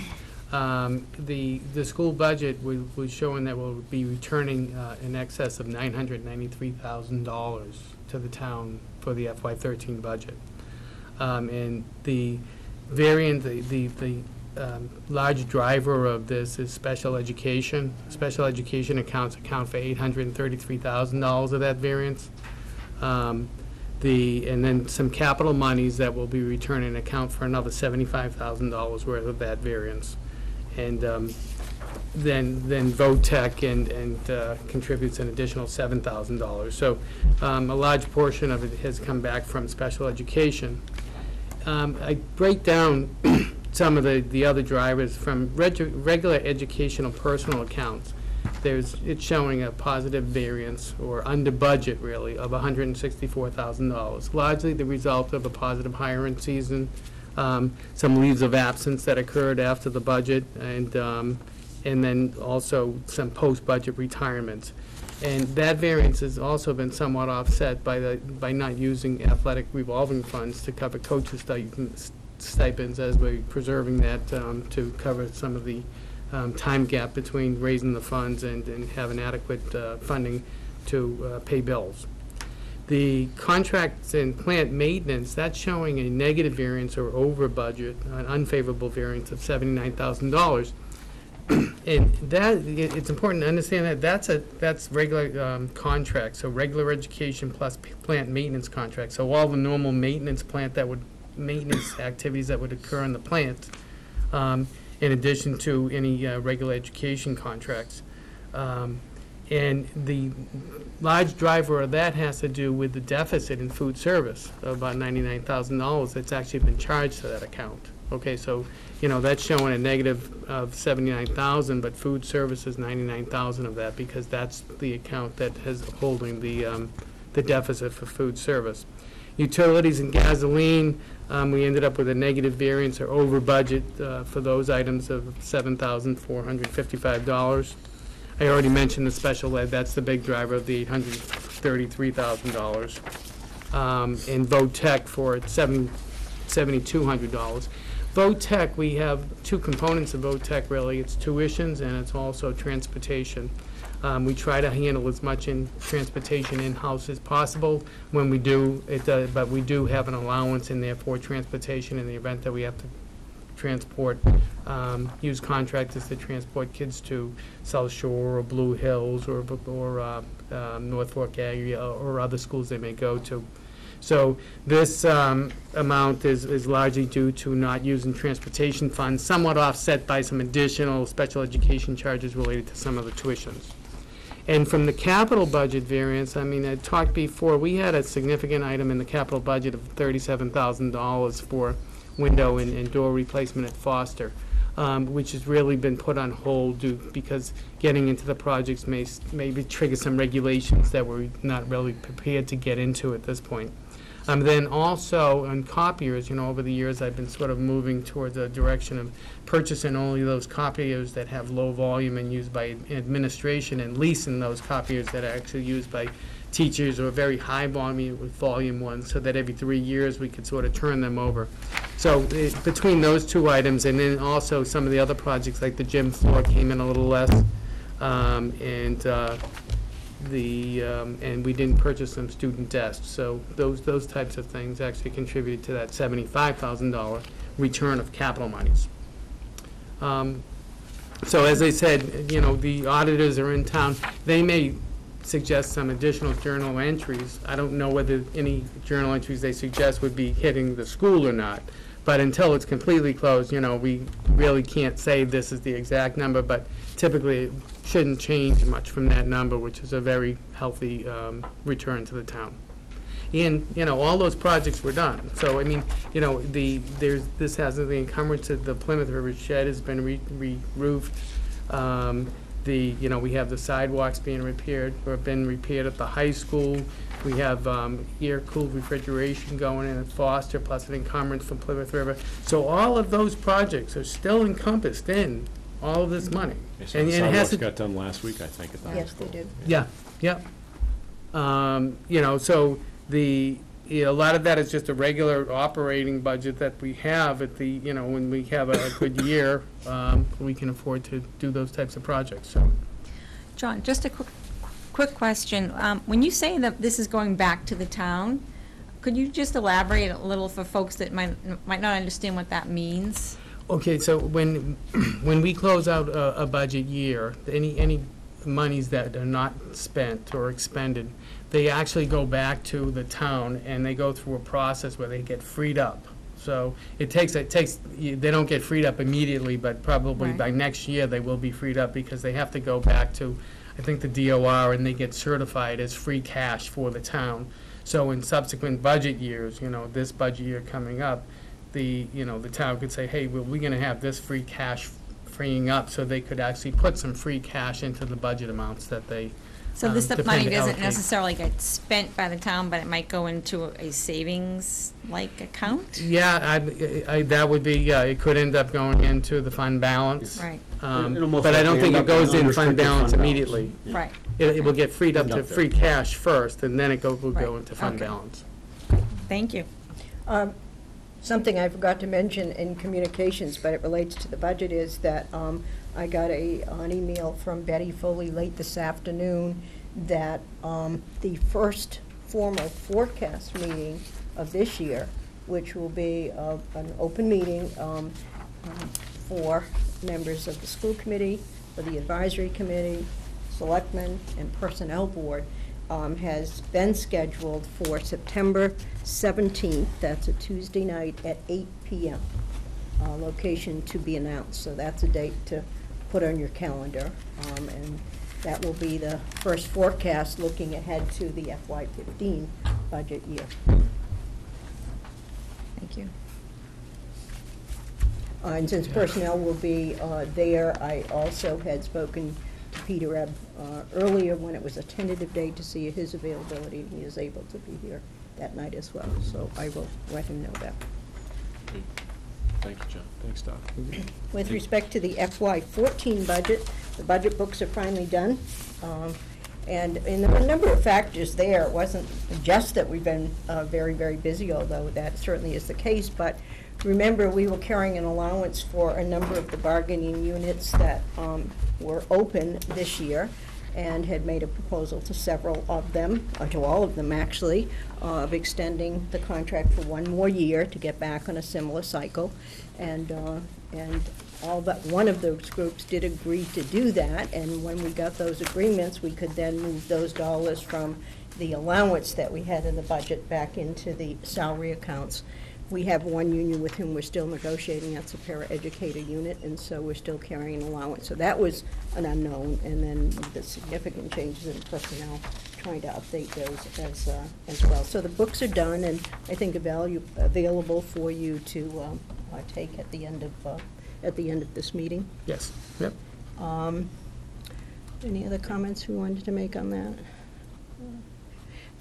I think that we have had a number of personnel savings, we believe, because of the turnover, although until we get everybody hired and on board, I can't tell you exactly what that is.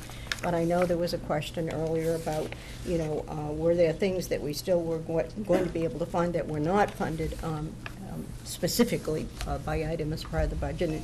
And yes, we think that there are those. I can tell you on the other side that, for example, the position that we did hope to budget and that was not funded for the custodial supervisor, that is not something that we've moved forward on at this point for a couple of reasons. One, there is a negotiating component to it. Another is that we haven't had time to look for such a person. Right. But so at most, that could only be funded for a piece of the year. So that's one thing. We have not yet moved forward on the position for our office. That purely is a function of just not, we've developed the job description and we've posted, but just trying to get down an interview we haven't done. So again, that's going to be a piece of a year. So, the third one that we likely are not going to push further for is the clerical support for the Title IX audit, because quite honestly, we're having tremendous difficulty in getting responses back to the plans that we send to them, and we wait for response, and so it seems unlikely that we're going to need that piece. So that's just a rough summary of where we are. Great. Thank you. Any questions on? Great. Anything else, Doc? No. We need an executive session, so you want to make a motion? Okay. I'm going to make a motion to enter into executive session for strategies related to collective bargaining and for potential litigation. Committee will return to open session to act as appropriate. We need a roll call vote. So, do I have a second? Second. Second, or, Yeah. Second. Yes. So we, yes, I will, Yes. yes, yes. Dennis? Yes. Yes. Yes. Okay. Regular session is adjourned until completion of executive session, and then we'll come back into regular session to act as we need to this evening. Thank you. Back. Just concluded an executive session. We return to open session to address one item, and we have a vote to take, and then we'll be finished for the evening, I believe. Great. I would like to, with respect to a vote that we took on August 12th, 2013, I would move that we rescind the vote the school committee took on August 12th, 2013, with respect to a value engineering choice in connection with the supply and installation of artificial turf in connection with our high school fields project. I'll second that motion. Any question, comment, further discussion? All those in favor? Aye. Aye. Any opposed? That's all we have. Before we conclude, is there anything else we need to discuss? I take a motion to adjourn. A motion we adjourn? Second? All those in favor? Aye. We're adjourned. Thank you. Thank you.